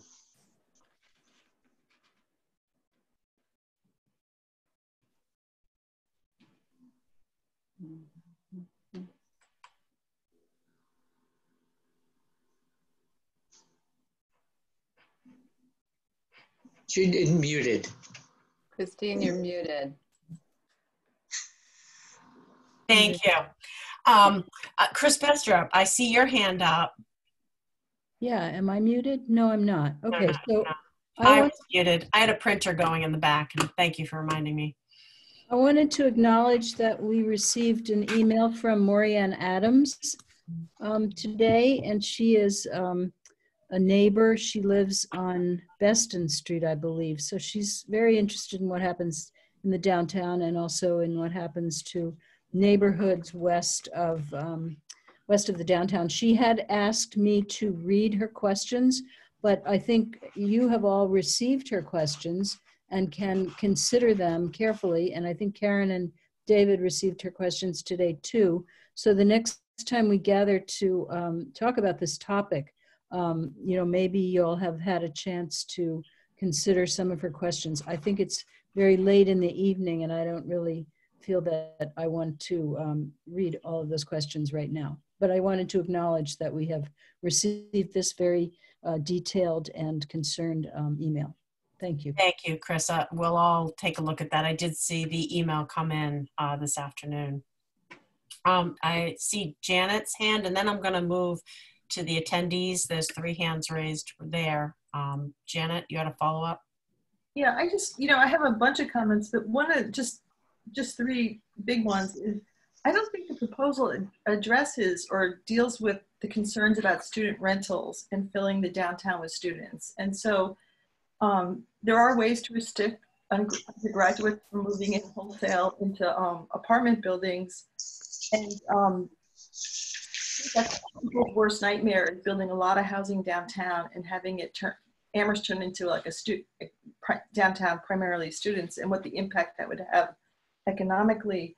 It also, I don't see how it helps that middle income residents can live here. I could see apartments at the high end. I could see apartments that are affordable, and I don't see how people with middle incomes will be able to afford to live downtown. And are there ways to put that into the 40R? I know Concord has done stuff with having people, you know, what they consider affordable, or people with kind of higher incomes. I also feel like there's no protection of the downtown historic resources and community character. And then there's no real encouragement of remediation and reuse of existing buildings. Is there a way to protect facades, the cottages, the quirky storefronts when you're expanding, but you keep the building? You know, a lot of what people like about Amherst and shopping and downtown is in the BL, along North Pleasant Street, and those, you know, putting up a 4- or 5-story buildings isn't going to help stave that cottage Victorian look, that different things. And so, is there a way to put something in the 40R that, you know, protects those resources? The historic buildings aren't just the churches, town hall, and the library. So that's all. Thanks. Okay, I'm gonna move to the attendees, and with Pam's help. Pam, if I saw Brian was the first hand that went up earlier, if we can go with that. So it is getting very late. I just want to tell them we really do want to hear your comments and your questions, but if you could try to keep it, you know, as brief and concise, we would appreciate that. And that will give more time for the consultants to possibly give a better answer. Brian, could you please state your full name and where you live? Yes, Brian Thompson, 6 Salem Place. Welcome. Janet actually did a pretty good job. I should say I'm very used to apologizing for people for being between them and lunch. I'm not as used to apologizing for people for being between them and bed. So this is a first time for me. Janet did a good job of really summarizing my question. I would just, and it really touches on workforce housing, or you might say middle class housing. I think it's how Janet put it. Amherst it's a destination. People want to live here. And so if you build housing that is, you know, just the square footage looks like something a middle class family would be able to afford, or you try to do it along those lines, you know, it's still going to go at a premium. So I don't think that just putting in mixed use is going to all of a sudden allow kind of workforce housing to be developed. I think you have to have different policies and different strategies to do that. And that's my comment. Thank you. I'm going to move to Robert. Pam, if you can enable that. And Robert, if you can give your full name and where you are from. Okay, this is really Dorothy Pam using your husband's computer because mine wasn't working. Can you hear me? We can. Welcome. Good. Fabulous. Okay, 229 Amity Street. So I went to one of the early hearings and looked at all the kinds of houses that they were showing us, and the only ones that I liked that would have looked nice in Amherst were the ones we can't have, which is like East Hampton can have, making over old buildings, old factory buildings. But it was all kind of general. And then the next one I attended, it was clear you were talking about downtown Amherst, and I remember that in the breakout groups, there was tremendous consternation. I could see it all over the room. We had 4 breakout groups. People were saying, what, you mean that here? And it was not a smooth event. So I guess everyone was told, well, it's just planning, it's not really here. So I can see how this could work out, but I'm not sure that it would work out. For example, waivers are allowed, so people would say, well, I'm going to waive the parking, and we're going to have the same problem that we don't have enough parking downtown. but I'm going to focus myself really on what do you mean in subdivision 3? Those are the areas that are really impinging on the residential area, which I represent. That's the west side of Kendrick Park. I see the stripes there above Coles. I see them going right into North Prospect Street, which looks like it'll be just a little cut-off strip of houses next to, I don't know what, but, and then I see it go down further. So I'm really curious to know what the third subdivision would be. Thank you.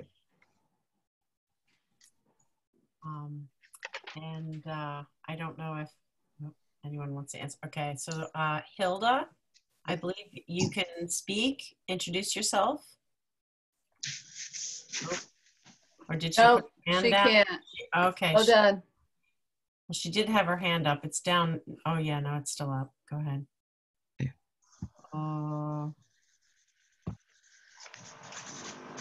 Hilda? Can she allow to talk? Okay, there we go. I think she's. Now I got it. Okay. Yep. Basically, I was going to try to shut up, but you know me. You're doing it. So state your name and your address. Hilda Greenbaum, 298 Montague Road. Thank you. And I have been to most of the hearings. I have read all of the literature.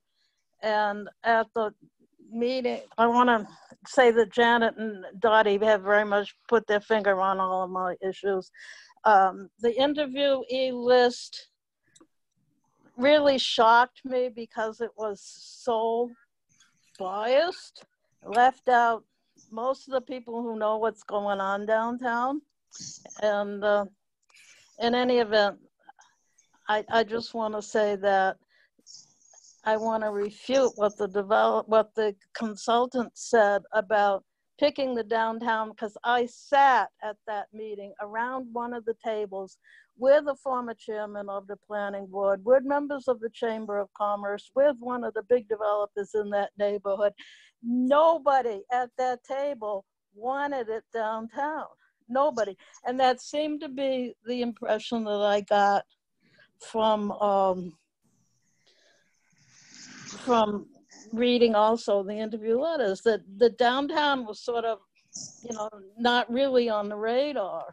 And it looked like Beacon wanted to have it really badly up here in North Amherst, which wouldn't have thrilled me either, but I think it would have been a better idea if you really wanted to develop some housing. One of the things that concerned me a lot by listening to the chamber and the bid discussion Monday night, and again that it shows up in the bylaw that you guys have written, is getting rid of the design review board. And if you're getting rid of the whole zoning bylaw by a developer accepting the 40R in its place, then it looks like the local historic district commission and the regulations for the historic district also go down the drain. I'm very concerned about that. One of the other things that bothered me is the fact mixed use building and have 0 to 49% commercial. Well, that brings up a whole can of worms too. And I wanted to say the reason we got the design review board working very hard in town meeting was because of Amherst Savings Bank excrescence right at the center of town. Tore down nice little brick strip buildings to put up that ugly bank, which was stuck with in perpetuity. So that's why we have a design review board, even though they're not taken very seriously. Okay, so getting back to the whole commercial aspect, since the new buildings were built downtown, I have very little reason to go downtown because it seems to me, my kids counted it, there are 21 Chinese restaurants, there are bars, now we've got economic development and marijuana. The only thing I decided I go down for is my bagel fix. Or I go down and get my hair done when you can, but that's off that and the cinema are off. But I mean, basically, in the olden days, we had Matthews Shoes, we had Aunt August, we had Walsh's. There was a reason to go downtown and go shopping. There doesn't seem to be a reason anymore. And if we're gonna fill up the downtown with residential, there seems to be, what are we gonna get? More Chinese restaurant, more pizza, more bars, more marijuana. So I think that this has to be looked at more carefully, encourage more commercial. I know that the square footage is going to be very expensive for commercial in new buildings because of the stretch code and the building codes, et cetera, et cetera. But when we got 1 East Pleasant Street, we lost the carrot shops. And I used to frequent Creative Needle. I used to frequent the music store to buy violin strings and music for my kids. And it doesn't, you know, we've lost all this. And I don't see it coming back unless somebody makes a real effort to encourage something other than restaurants, bars, and marijuana for economic development. So now I've said my piece. Thank you. I'm going to move to Rob Crowner. Pam, can we enable him? Introduce yourself and state your address. Rob Crowner, 44 Spalding Street. Welcome back. Well, thank you. So I'm pretty excited about this proposal. It's something that I've been looking forward to for a long time. Rezoning downtown and not focusing just on the general business parts, but the outlying parts, including the limited business parts and even some general residence parts. I think it's important. The downtown hasn't really, it hasn't worked like it could because it's too constricted. So spreading it out a little bit makes a lot of sense. I like how the proposal makes several zones and it steps the density back towards the residential areas. I think where the lines are drawn for the sub-districts seem right to me. I'm not really sure what Maria was getting at. I think they look right to me. And I think they're also important because there's an opportunity to develop across sub-districts where you have a larger building that actually becomes smaller towards the back. And so it's important to have these sub-districts. I also want to point to specifically the RG zones on the west side of North Pleasant Street that Ms. Pam was talking about. Right now, the middle part there, not the one a little farther down, the middle part. Yeah, that one. There's already an apartment complex there, so zoning doesn't mean that something is going to happen. It just provides an opportunity for something to happen. And if that apartment complex were to be redeveloped, I think it would be great if it were redeveloped under 40R. The bottom RG zone where the church house is and the parking lots are, that's an RG zone. You can't do anything there except build some residential uses, but it's part of the downtown and it should be available to use for downtown type development. That if you were to rezone that according to the bylaw that's been proposed, you will create an opportunity to actually build a parking garage there. And a parking garage I don't assume, will not be built by the town for a long time, but a private developer could build a parking lot there under this zoning. That can't be done now. That's an important piece of this proposal, I believe.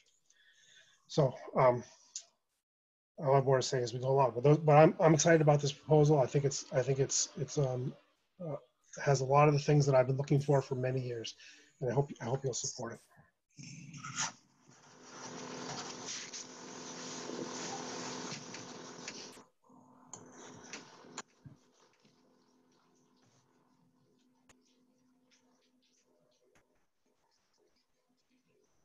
Christine, you're on mute. Yes, sorry, I was cleaning up there. Can you, I recognize Janet Keller, and can you unmute her? Yes. Janet Keller, I believe you can speak. Your name and address and your comment, please. Thank you. Janet Keller. I live at 120 Pulpit Hill Road up in North Amherst. And I would like to ask that an attempt be made to reach out to those who attended previous meetings, particularly the December 19 meeting. I was very surprised to hear that among those present, many of whom I know are enthusiastic about downtown development, nonetheless expressed serious concerns, and I'm not hearing them tonight.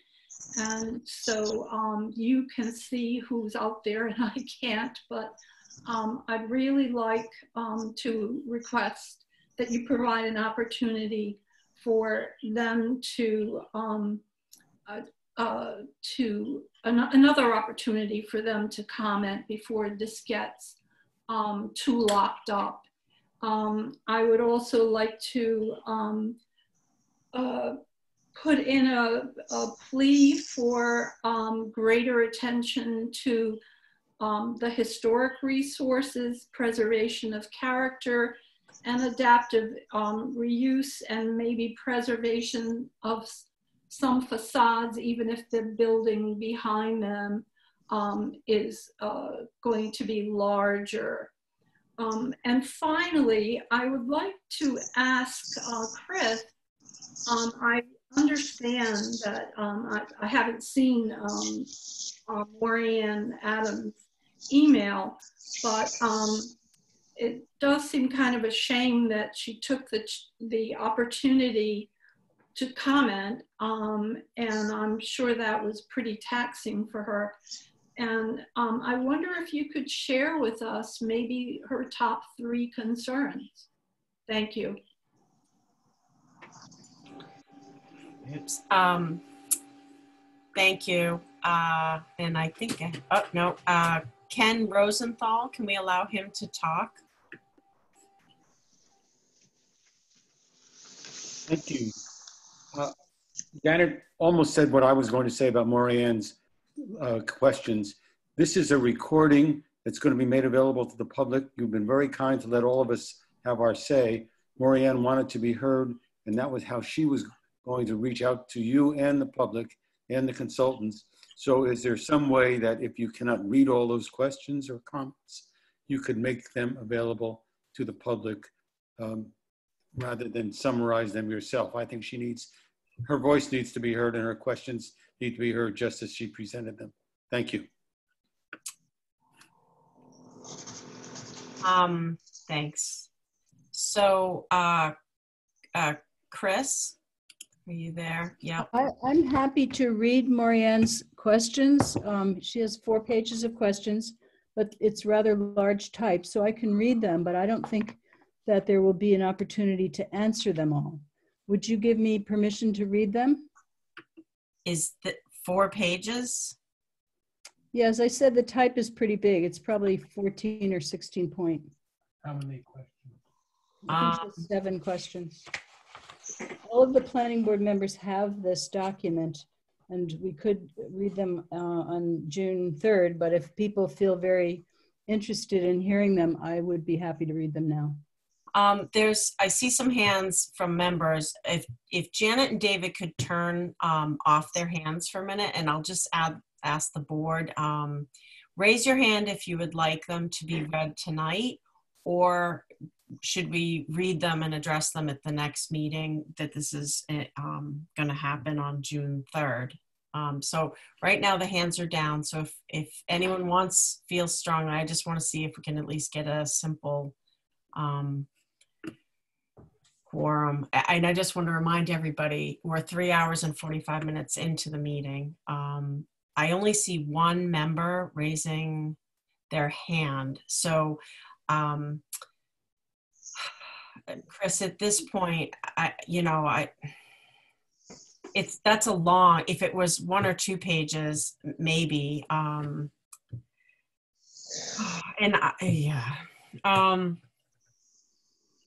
I'm checking hands again. Yeah, all right, I one more hand went up, but is there any way, I mean, Chris, you've read through them. Are these different questions than what we've heard, or? Won't these, the emails that are sent in are made a part of the public record? So they're readable by the public, are they not? Yeah, well, we all got them, so it's part. Well, Chris, how is this going to happen right now? So it wasn't part of our packet, but it did get emailed to us. Yeah, you know what? It seems like we're spending a lot of time talking about them, so why don't I just read them quickly? Okay. Right? I need to go. This is a 4-hour meeting. It's really, yeah, I think it's taxing. Chris, can you post them tomorrow somewhere? Yeah. And post them. Yep. And I'll say to, Miss Adams and everyone else that, now I see this is really important. I saw it came in today. I will read it tonight. I'm sure we will all read it and we will think about it. And all of her issues will be considered, and we will continue this dialogue and more feedback from people. Like what I kept hearing there is people really want to be assured that people are contacted about this meeting, that they know it's there, that they can watch, and all this is going to be put on the web so people can read. I mean, we're such at the beginning of this right now. Like, we're not voting on anything. Like, we're just learning about it. I know I'm learning a lot about 40R. I didn't know. So, Chris, if there's a place you can post them, where would that go? On the planning board or the... We would put them on the place where the rest of the material about this 40R district is. I think Nate said earlier that it's posted on the Housing Trust website, but there's also a link to it from the planning board or the planning department. Nate, if Nate is still here, maybe he can answer that. Yeah, I don't know. Nate, are you there? So That's anyway, and there I think, we could try to get documents up in, I thought there was a web page under the planning department, and we can try to link to it from a few different ways, just so people can find it easily. And maybe we could put it in the news again, so that it becomes just it's one of those items on the front just for a bit. So yeah, I think there's, we can look at how to organize that material in a way that it's people can find it. Can you put have a comment section? Because we got other people's comments too. I don't want to put somebody's more ahead than others. We got a lot of comments and we can't talk about them all. No, agreed. Yeah, I think we could, we already have the other presentations, but we could put all the presentations and all the comments received so people can just click and download a PDF of comments. Could that happen, you think, within the next week or something? Sure. Yeah. Yeah. That would be great. We really appreciate it. And, we want to keep the information and transparency out there. Okay. So I think we need to end this for tonight. And I want to, first off, I want to thank the consultants for coming. This is a lot of information for a lot of people. It's, we're learning new things and there's a lot to digest. And thank you for all your hard work. We really appreciate it. I'm just checking hands here. So at this point, Chris, we're thinking it will come back June 3rd, and you'll receive comments from us on the 27th. Mm-hmm. And yes, in our comments, we can also comment on comments that we've read, that from other people and affirm them or stress them. Okay. All right. So if it's all right with everyone, we're gonna move ahead to old business, item 5.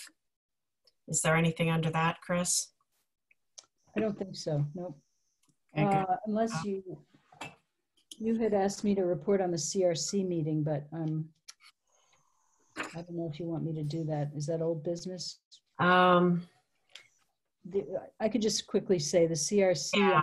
their meeting on the 5th, discussed zoning bylaw revisions and the process by which we would do zoning bylaw revisions and who might be involved in various bodies that might be formed or existing bodies that might do that work. And I could probably write up some notes and circulate them.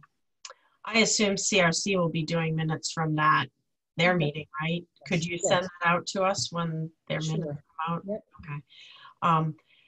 Yeah, and there was nothing firm that came out of them. The CRC, because I was there, and I think Janet was there. We watched it, and it was, it's just a lot of discussion right now. They've got a lot of things they're thinking about, but there was nothing firm that was coming to us yet. But when they have something firm, they'll be sending us information. Thanks, Chris. So item 6, new business. No new business. Okay. Item 7, Form A, A&R subdivision applications. No A&Rs. 8 is upcoming ZBA applications. Pam might have some, but the only one I can think of right now is the Colonial Village Playground. I think I might have told you about that last week. They are going to receive some used equipment from North Village and install it in the backyards of some of those buildings at at Colonial Village. And they're going through the ZBA to have that approved. Oh, I don't know if we had heard about that, but okay, thank you. No.